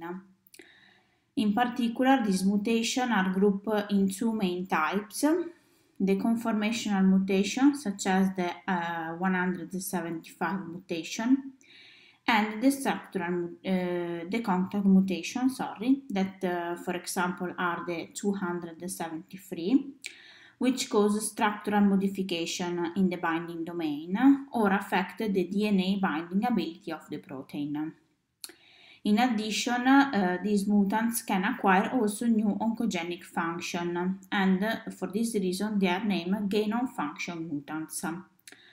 In fact, they can regulate the transcription of different set of genes that can induce the cancer aggressiveness. In particular, this results in the development of the typical hallmarks of cancer cells that carry the mutant p53 genes. For example, chemoresistance, metabolic alteration, and genomic instability. Moreover, many recent studies reveal that the role of p53 mutant proteins in the modification of the tumor microenvironment and also in the secretome of cancer cells. For these reasons, in the present study, we investigate the functional effect of mutant p53-driven secretome of PDAC cells, demonstrating its impact on several hallmarks of cancer cells, such as hyperproliferation, chemoresistance, inhibition of apoptosis and autophagy, cell migration, and epithelial to mesenchymal transition. To identify a mutant p53 dependent signature of secreted proteins by PDAC cells, we have performed also a proteomic approach based on SWAT-MS technology. Here I have reported a summary model of the approach using this study. Very briefly, the p53 null ASPC1 cell were transfected with plasmid for the 273 and 175 mutant p53 overexpression or its mock vector. Then the cell transfected were incubated with a fresh culture medium for further 22 hours to accumulate secreted proteins. And after that, the conditioned media of the ASPC1 transfected cells was transferred to untransfected cells. And after 48 hours, several biological phenomena that are listed here in the figure were investigated. In parallel, the conditioned media was collected and secreted proteins were extracted and subjected to in-solution digestion. Then a SWAT-MS based proteomic has been applied by using a micro-LC interface to a triple-TOF mass spectrometer equipped with a dual spray ion source and CDS. For identification purpose, the sample were subjected to data-dependent analysis. For the quantification, the sample were subjected to cyclic data-independent analysis of the mass spectra using a 25 Dalton window. Finally, the identified regulated proteins were subjected to bioinformatic analysis. As concerning the functional assay, we demonstrated that mutant p53-derived conditioned media was able to counteract apoptosis in p53 null ASPC1 cells. In particular, we found that conditioned media released by 175 and 273 mutant ASPC1 cancer cells decrease the amount of intracellular autophagic vesicles compared to the p53 null driven conditioned media as reported in this figure. Moreover, we investigated whether mutant p53 driven secretome may also be able to reduce cancer cell sensitivity to the gemcitabine, which is the gold standard for the treatment of PDAC. And we found that gemcitabine inhibited the cell growth of ASPC1 cells cultivated with mock-derived conditioned media, And the conditioned media derived from the 273 and in particular counteracted the therapeutic effect of gemcitabine as reported here, as compared to its mock control. So this represents an important aspect for considering it for clinical therapeutic studies. We discovered also that the two mutants can favor the migration of ASPC1 cells. In fact, we observe a faster wound closure in p53 null ASPC1 cell cultivated with the two mutants driven secretom as compared with the control, as reported in these figures. And finally, we show also that the 175 mutant p53 increased the N-cadherin and decreased the epithelial cadherin proteins expression in the cell membrane. That is a typical feature of epithelial to mesenchymal transition.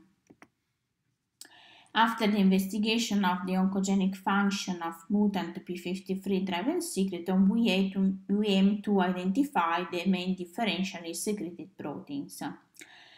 So we analyze the protein composition of the conditioned media released by ASPC1 cells expressing gain of function mutant p53 compared to the p53 null ASPC1 cells. SWOT-MS analyses were performed in triplicate for each analyzed samples and were imported in the Skyline software for the label-free quantification and identification of regulated proteins. We identify in particular 194 proteins for the mutant 273 and 228 for the mutant 175. A major part of these proteins were found in common 165. As regarding the regulated proteins, we found 45 proteins for the mutant 273, 58 for the mutant 175, and 15 differentially secreting proteins were found in common. Here I have reported the list of the 15 differentially common secreted proteins by both the two mutants isoforms. And among these proteins that can better represent a common signature of the secretom alteration by different gain-of-function mutant p53 isoform, there are several interesting secreted proteins which are involved, for example, in cell migration and invasion that are highlighted in red, or in epithelial to mesenchymal transition that are highlighted in blue, and finally in the cancer progression that are highlighted in yellow. Then we perform also the pathway enrichment analysis that revealed that the conditioned media 175 samples are enriched in proteins related to extracellular matrix, in particular here on the right, also present in the other mutant, and an interesting enrichment in proteins that are involved in the glycolysis and gluconeogenesis. And moreover, the string software was employed to investigate the functional and physical protein interaction among p53 and the differentially secreted proteins. In this case, we found that 11 proteins clustered in a tight interaction network centered on p53. In particular, the most interesting is the nuclear protein ion mobility group A1, that is a known prognostic marker for liver cancer, lung cancer, endometrial cancer, and also pancreatic cancer in particular. And so this data altogether can give a better understanding on the complex network of protein differentially secreted by mutant p53. In conclusion, these data show that there is a key role of the P53 gene in the network of the differentially secreted proteins. And SWOT-MS analysis reveal that the alteration of mutant P53 secreted proteins on pancreatic cancer cells can promote cancer aggressiveness in an autocrine paracrine manner, and moreover regulate the cancer-stroma relationship. Further investigation are needed to discover the role and biological impact in cancer microenvironment. And we will also aim to investigate whether some of these differentially secreted proteins may constitute a secreted signature detectable in a PDAC serum sample. This might also enable the identification of target therapies that are specifically addressed to inhibit the growth of PDACs carrying oncogenic mutant P53, which are strongly resistant to traditional chemotherapies. I would like to thank the group of my university, the University of Verona, in particular the responsible of the project, Professor Massimo Donadelli, and my tutor, Professor Daniela Cecconi. My colleagues that helped me with the experiments, in particular Giovanna Butera and Giuliano Siragusa, and the group of Professor Emilio Marengo of the University of Piemonte Orientale for the mass spectrometry analysis. You can find in the literature our publication.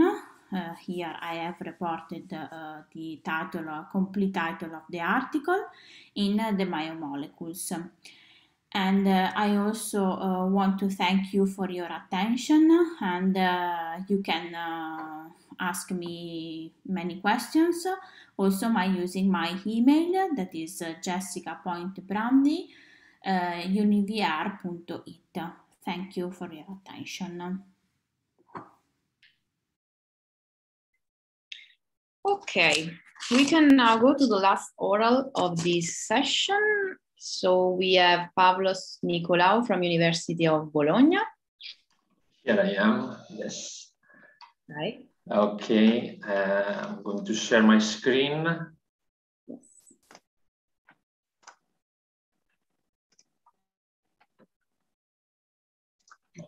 Okay.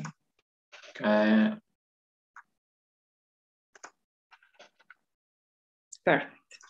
Can you see my screen? Yes, yes, we can see it. Okay.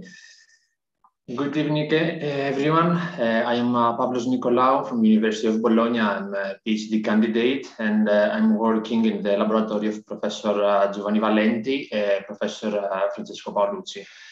I will present you my research and the aim of my research, the PCR-free whole genome determination by electrogenerated chemiluminescence.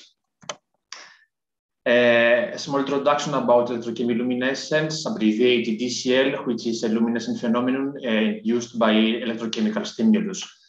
First, the Professor Alan Bard is the father of this technique, and since 1994, that also we can see in this graph, ECL has been attracted the scientific interest of many groups. The main mechanism of ECL is the annihilation mechanism, which is held on the aprotic solvent. The same species is oxidized and reduced in the surface of an electrode. As a result, the oxidized and reduced species, they react each other. And the final result is the creation of an excited state. Once this species is released from excited state to the ground state, we can see luminescence. Not only in aprotic solvents we can see the luminescence, we can have ECL, but also in water solution. Some advantages in this case is no light source, no light scattering with extremely low background and large range of linearity. According to these advantages, we can develop biosensors and quantify biomolecules. In this case, we use coreagents. We need coreagents because coreagents are molecules we can reduce and oxidized, and create radicals. The stars in this technique is saline water is the terpropylamine and ruthenium. In this point, I would like to open a parenthesis.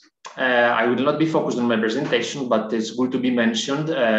Roche and Hitachi company have collaborated, and they create a machine called Alexis based on ECL imaging, and it's available commercial. In this project, as luminophores, we will see the ruthenium with 2 ligands of phenanthrolene and 1 ligand of dipyrubuthenazine. As co-reagent, we will use potassium persulfate. Both molecules can reduce in the different potentials. On the one hand, potassium persulfate can create radical anions. On the other hand, we have the reduced ruthenium, they react each other, and we have the creation of the ruthenium in excited state. The final result is the luminescent. Some properties of ruthenium, and especially the DPPZ ligand, is that using this ligand, ruthenium can be intercalated in the groups of DNA, using also the purines. Once the ruthenium is intercalated in the groups of DNA, it becomes a photochemically active molecule. On the other hand, DNA can protect the nitrogen molecules in this ligand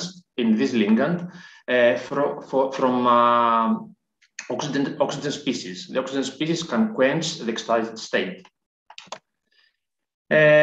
We will focus on hepatitis B virus, HBV virus, which is a double-stranded DNA virus. We can find it in Asia, Africa, and South America.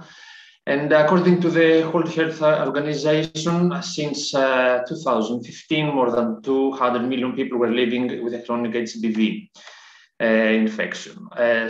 This means that we need to develop fast and ultra-sensitive methods. One method is the PCR that also nowadays it's the famous technique with a really low limit of detection, around 10 copies per reaction, but also there are some disadvantages. It's a high-cost technique and only a skilled person can use it. I would like to underline the last disadvantage, that the amplification of DNA is required.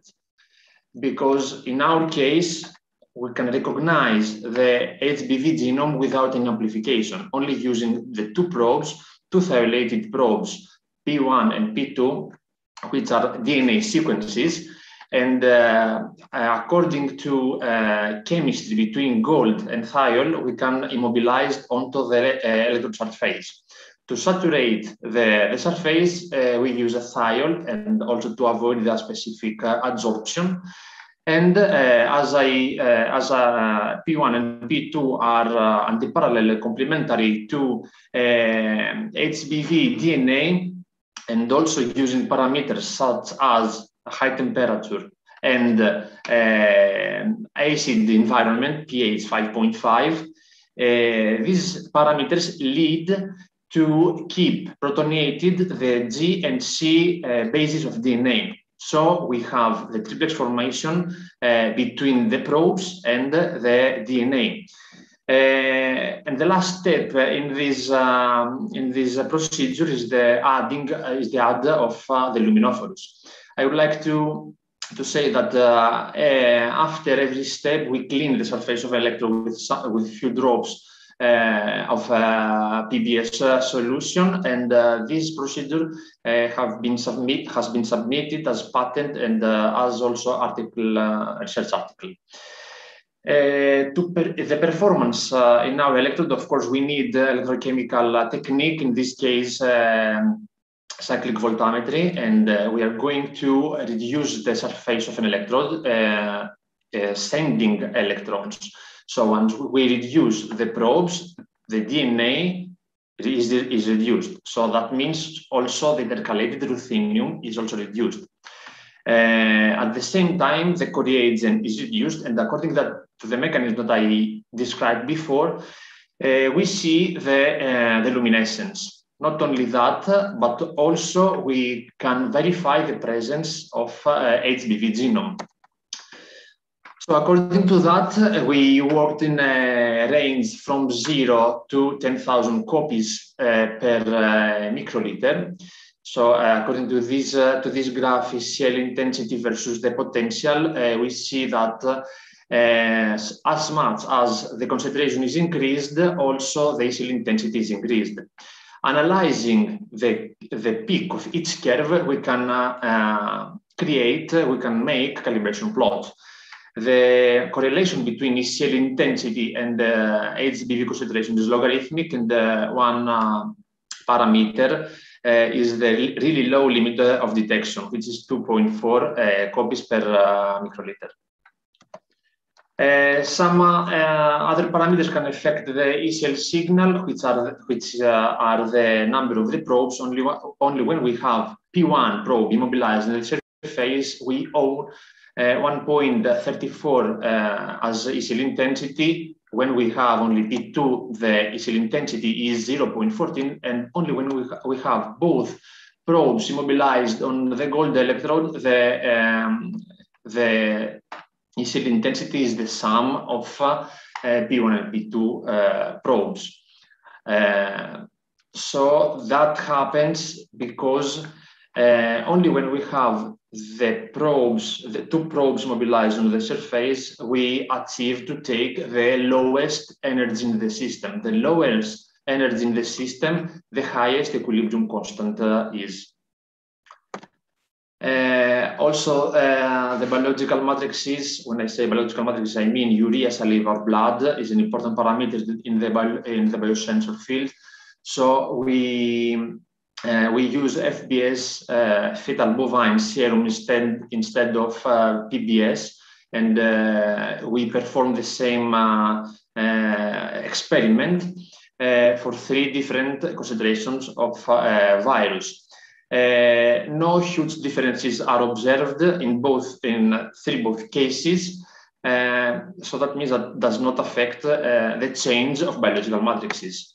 Also, the selectivity has been tested. We perform, we do the same experiment with the dsDNA of bacterium, but as I said before, the P1 and P2 probes are complementary and antiparallel only of the dsDNA of HBV, so no triplex formation is created. That means that we don't have any luminescence, something which is verified in this graph. This is the important part of this project. We did the same experiment using extracted DNA using a plasmid, and in this case we worked in a really low range, from 0 to only 1 copies per microliter. Also in this case, as much as the concentration is increasing also the ECL intensity. Analyzing the ECL intensity of each curve, we take some information, such as also in this case, the ECL intensity has a logarithmic correlation with the HBV concentration, and the limit of detection is 0.05 copies per microliter. But I said before about extracted and synthetic genome. We determine both genomes, but we have 2 different limits of detection. This happened, why? Because according to our last publication, we know that the ECL intensity is dependent on the distance between gold electrode in general and the luminophorus. So the length in extracted genome it's smaller than the length in the synthetic genome. So we suppose that the dsDNA is placed closer to the surface of an electrode. This protocol, unfortunately, I don't have time to present also results in the COVID-19 application, but this protocol can be used also in COVID-19 RNA. But in this case, we use 3 probes instead of 2 probes in the case of HBV.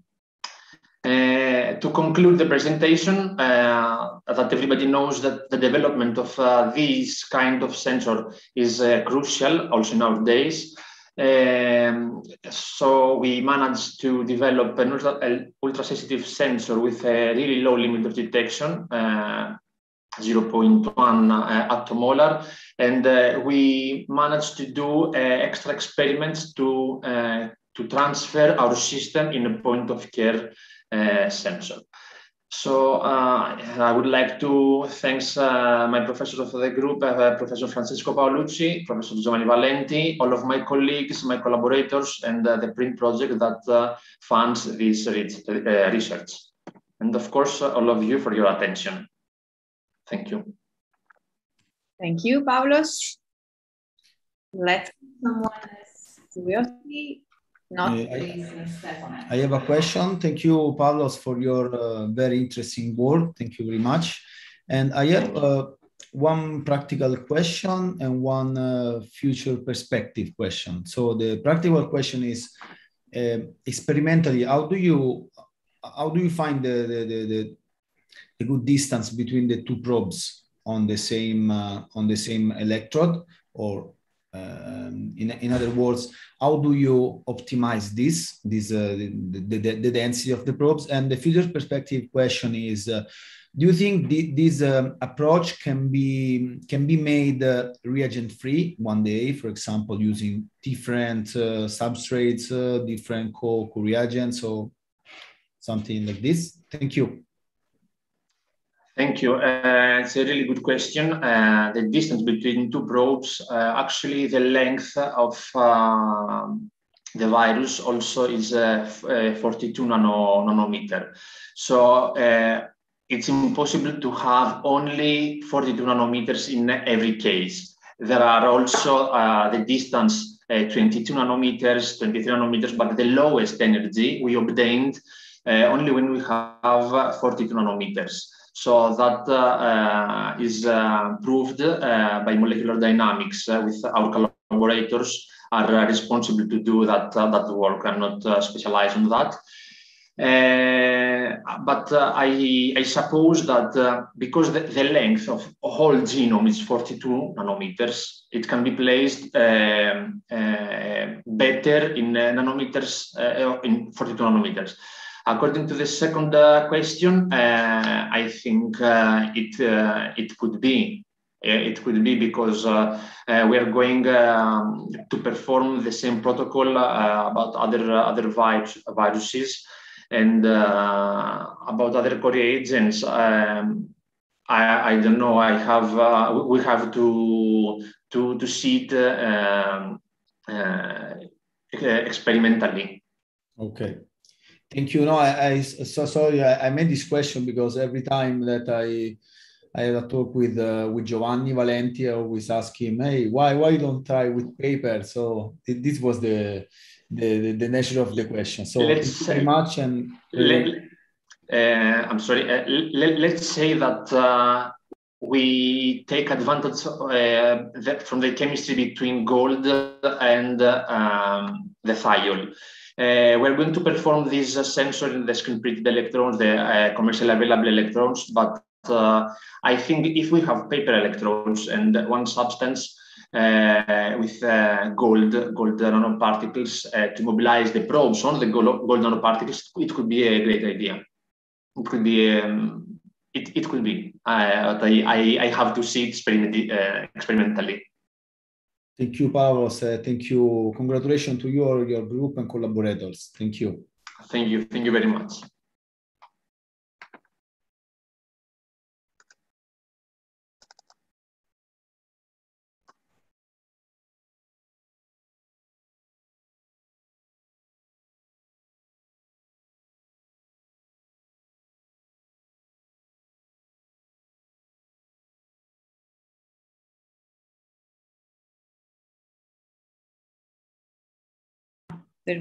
Sorry, there was no audio. I told that we have done with your communication and we can start with 3 slide and talk. So the first one is Patrick, and I don't know how to pronounce the surname. So Patrick, if you are there, you can share your Yes, I am. Can you hear me? Carlos, can I share the screen? Yes. Carlos, you should. Okay, there's.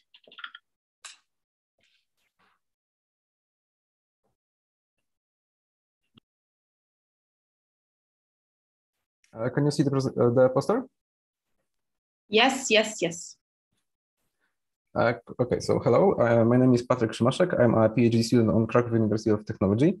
And I'd like to say a few words about my research about fluorescent probes for detection of albumin. The main purpose of the study was to, like I said, develop efficient fluorescent probes to detect concentrations of albumin in urine or in the blood samples. As a candidate to this, we use amine-pyridine derivatives presented in top right corner. First step was to measure the spectroscopic characteristics of these compounds, absorption and fluorescence. Those compounds possess a very wide range of absorbance, up to 550 nanometers, with maximum of absorption something around 425 nanometers, with very high excitation coefficient over 10,000. They possess very high potential as very sensitive probes. To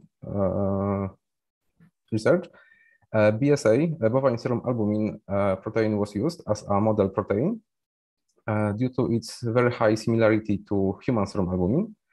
And the first step was a titration study. We used fixed concentration of each probe and titrated it with increasing concentration of BSA to examine if the probe is sensitive to this protein. The measured fluorescence spectra is shown on in figure 1. As can be seen with additional amounts of BSA, the absorption band was increased. And for all 3 probes, this correlation was true, with a different scope, but still. On the basis of this study, we calculated limit of detection in quantitation. The limits was very low. For probes P70 and P89, it was of the order of magnitude to the -7, and for P71 to the -8. To comparison this limit of detection with a moderate amount of albumin in blood, which is something around 2 to the order of magnitude of -5. We are 2 orders or even 3 orders of magnitude below the proper concentration in blood. The next step was to calculate determined binding parameters of the interaction between BSA and each probe. Binding parameters such as Stern-Volmer constant, number of binding sites, and the binding strength between those individuals. Binding strength is Kb, presented in the table. It's of the order of magnitude 10 to 4, which is a moderate, very, it's okay strength. The number of binding sites between BSA and the probe was in stoichiometry 1 to 1. Moreover, the Stern-Volmer constants with comparison of the maximum scattering, the collisional constant, allowed to conclude that the quenching of the fluorescence of BSA was due to static interaction for probes P70 and P89, and for P71 was due to dynamic quenching. To confirm that, we used temperature dependence study, and which confirmed that for P70 and P89 it was static, and for P71 it was mixed quenching. Next, we use study to identify the binding sites on the BSA in which are the probes bound. To this, we use DNSA and flufenamic acid as site markers for the sites. As can be seen on the figure 4, after addition of flufenamic acid, the fluorescence intensity of each probe was gradually decreased, which indicate that that those probes binds in the site 2 of BSA. Moreover, we perform a Forster resonance energy transfer experiment to confirm that if the energy transfer between BSA and each probe took place. As can be seen in the table, the energy transfer efficiency and the Forster distance allow to conclude that this energy transfer can take place and occur with very high probability. As a conclusion, I can say that taking into consideration all of the performed study and data, those probes can be used as efficient fluorescent probes for detection of albumin. Thank you for your attention. Thank you to you, Patrick. So let's go to the second slide and talk. Andrea Cerrato from University of Rome, Sapienza. Hi. I need Patrick to, Patrick, please, could you unshare? Yeah, okay, it's this way. Okay, thanks.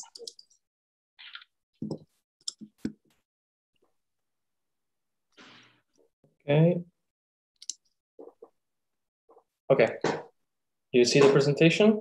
Yes, perfectly. Okay, good evening, everyone, and thanks to the scientific committee for giving me the opportunity to be here today. I'm going to present one of the latest research that I've been carrying out during the third year of my PhD. Lipidomics is one of the omics science, which was originally born as a branch of metabolomics, but that has nowadays gained its own proper analytical techniques that were mentioned earlier by previous speakers today at this conference. At present, when it comes to untargeted analysis of the lipid species, high resolution mass spectrometry represents the foremost technique, given its enhanced sensitivity. However, in the mass spectrometric determination of lipid species, there are several drawbacks. One of the main drawbacks that has been nowadays addressed by several research groups is the isomeric mass overlaps. The isomeric mass overlaps occur anytime different lipid species of different classes, when are subject to ASA ionization, generate different adducts that present the same molecular composition. As such, those adducts make much harder for software programs to correctly assign those adducts and subsequently to identify the lipid species. In this work, we focused on the isomeric mass overlaps of phosphatidylcholine in negative mass spectrometry. And for their structure, we present a quaternary ammonium group. When they're subject to ASA ionization, they undergo in-source fragmentation with the loss of a methyl. Those demethylated adducts are often hard to assign, and they're often misinterpreted as a deprotonated adduct of lower molecular weight phosphatidylcholines or phosphatidylethanolamines. Moreover, those quaternary ammonium groups could interact with format or acetate adducts if they are present in the chromatographic buffers. As such, the format and acetate adducts can still be misinterpreted to one another, and both present the same molecular composition of phosphatidylserines deprotonated adducts. In this complex context, we proposed a buffer modification workflow, which is a new methodology which has been introduced in the 2020 by the group of Lu, and has never been applied to the field of lipidomics. Our methodologies, as the refers with the use of unlabeled and deuterated acetic acid in the chromatographic buffer to make to force the phosphatidylcholines to form two acetate adducts, one with the regular acetic acid and one with the deuterated. The method that we propose is simple, cheap, and sample independent. It doesn't need for extensive sample preparation or instrument modification. It has no effect on other lipid species. That means that the other lipid species that are not prone to interact with acetate ions will not be affected with this modification.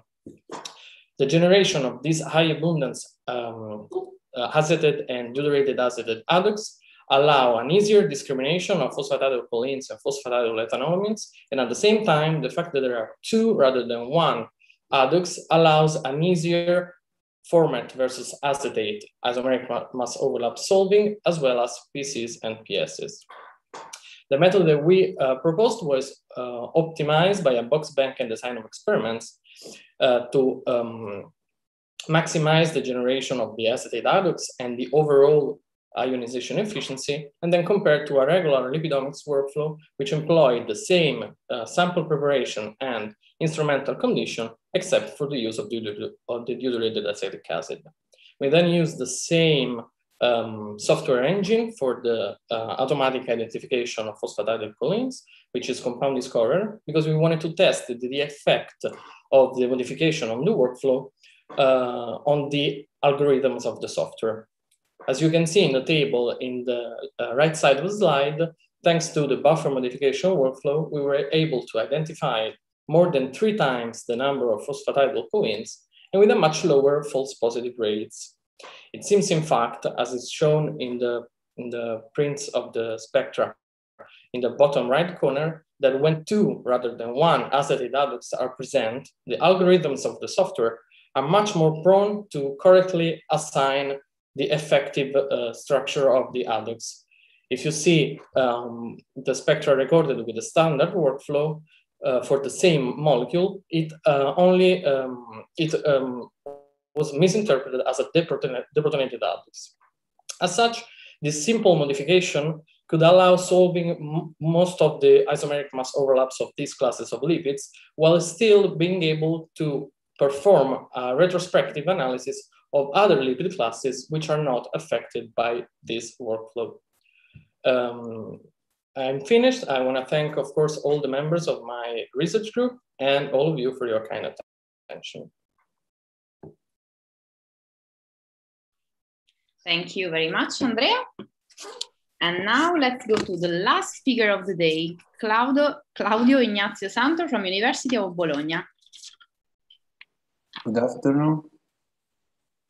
Hi, Claudio. Okay.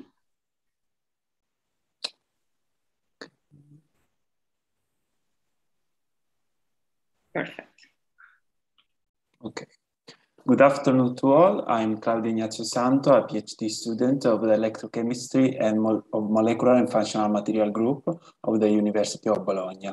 Today, I'll show you my current research about electrochemiluminescence biosensor on boron-doped diamond electrode. Electrochemiluminescent biosensor have recently gained a prominent place among detection methods of biomarkers such as proteins, hormones, and nucleic acid. Electrochemiluminescence is a luminescent phenomenon induced by an electrochemical stimulus.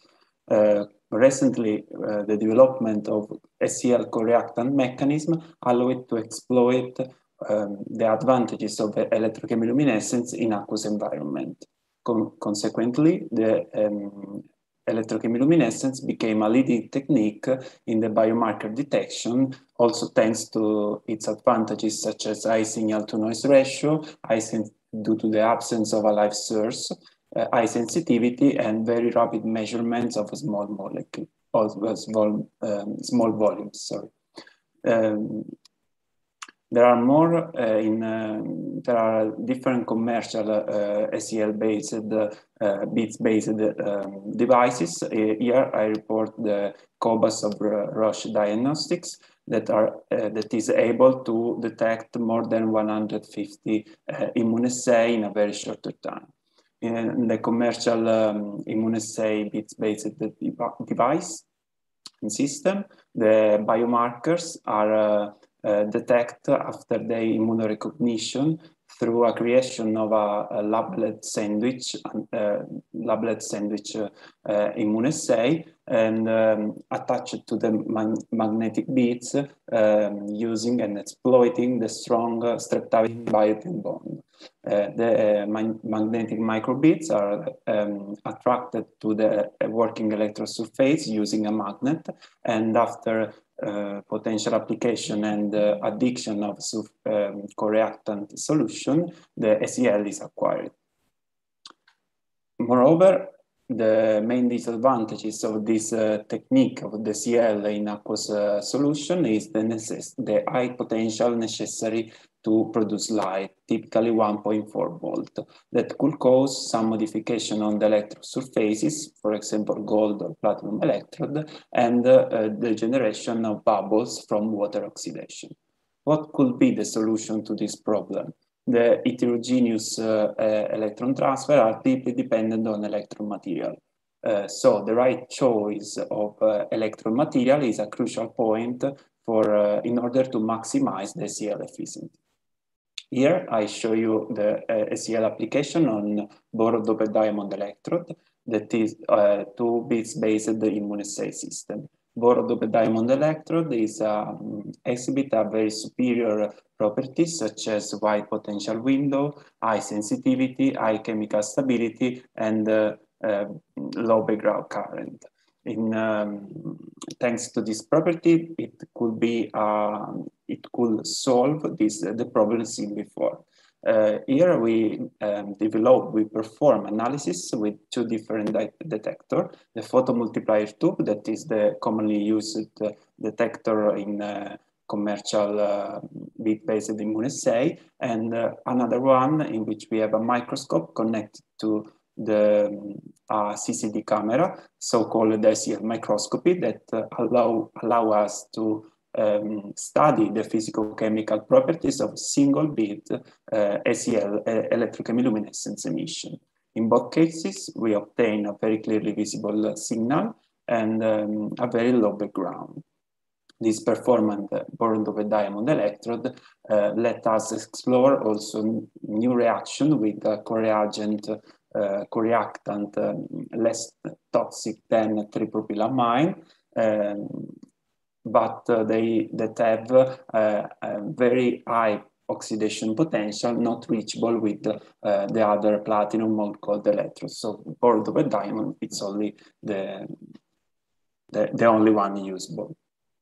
This is a new part of this project that I will study during my PhD project. Finally, I will thank the organization, the organizing committee for allowing me to present my research project. My research group of the Bologna University, Professor Francesco Paolucci, Giovanni Valenti, and all my colleagues, and the group of Professor Einaga of the KU University for the collaboration of this project. And finally, thank you all for your kind attention. Thank you, Claudio. And with you, we have finished with all the speakers of this afternoon session. So I want to thank all of you for being here and also all the speakers of the morning session. And I want to remind that we will give the prize as best oral presentation and best poster. And the winners will be notified by email after the whole Congress will be finished. So thank you again. Thank you to you and to all the attendees. We had really a lot of super interesting contribution. So with this, I say goodbye to you and see you tomorrow for the medicinal chemistry session. So have a good evening and goodbye, everyone.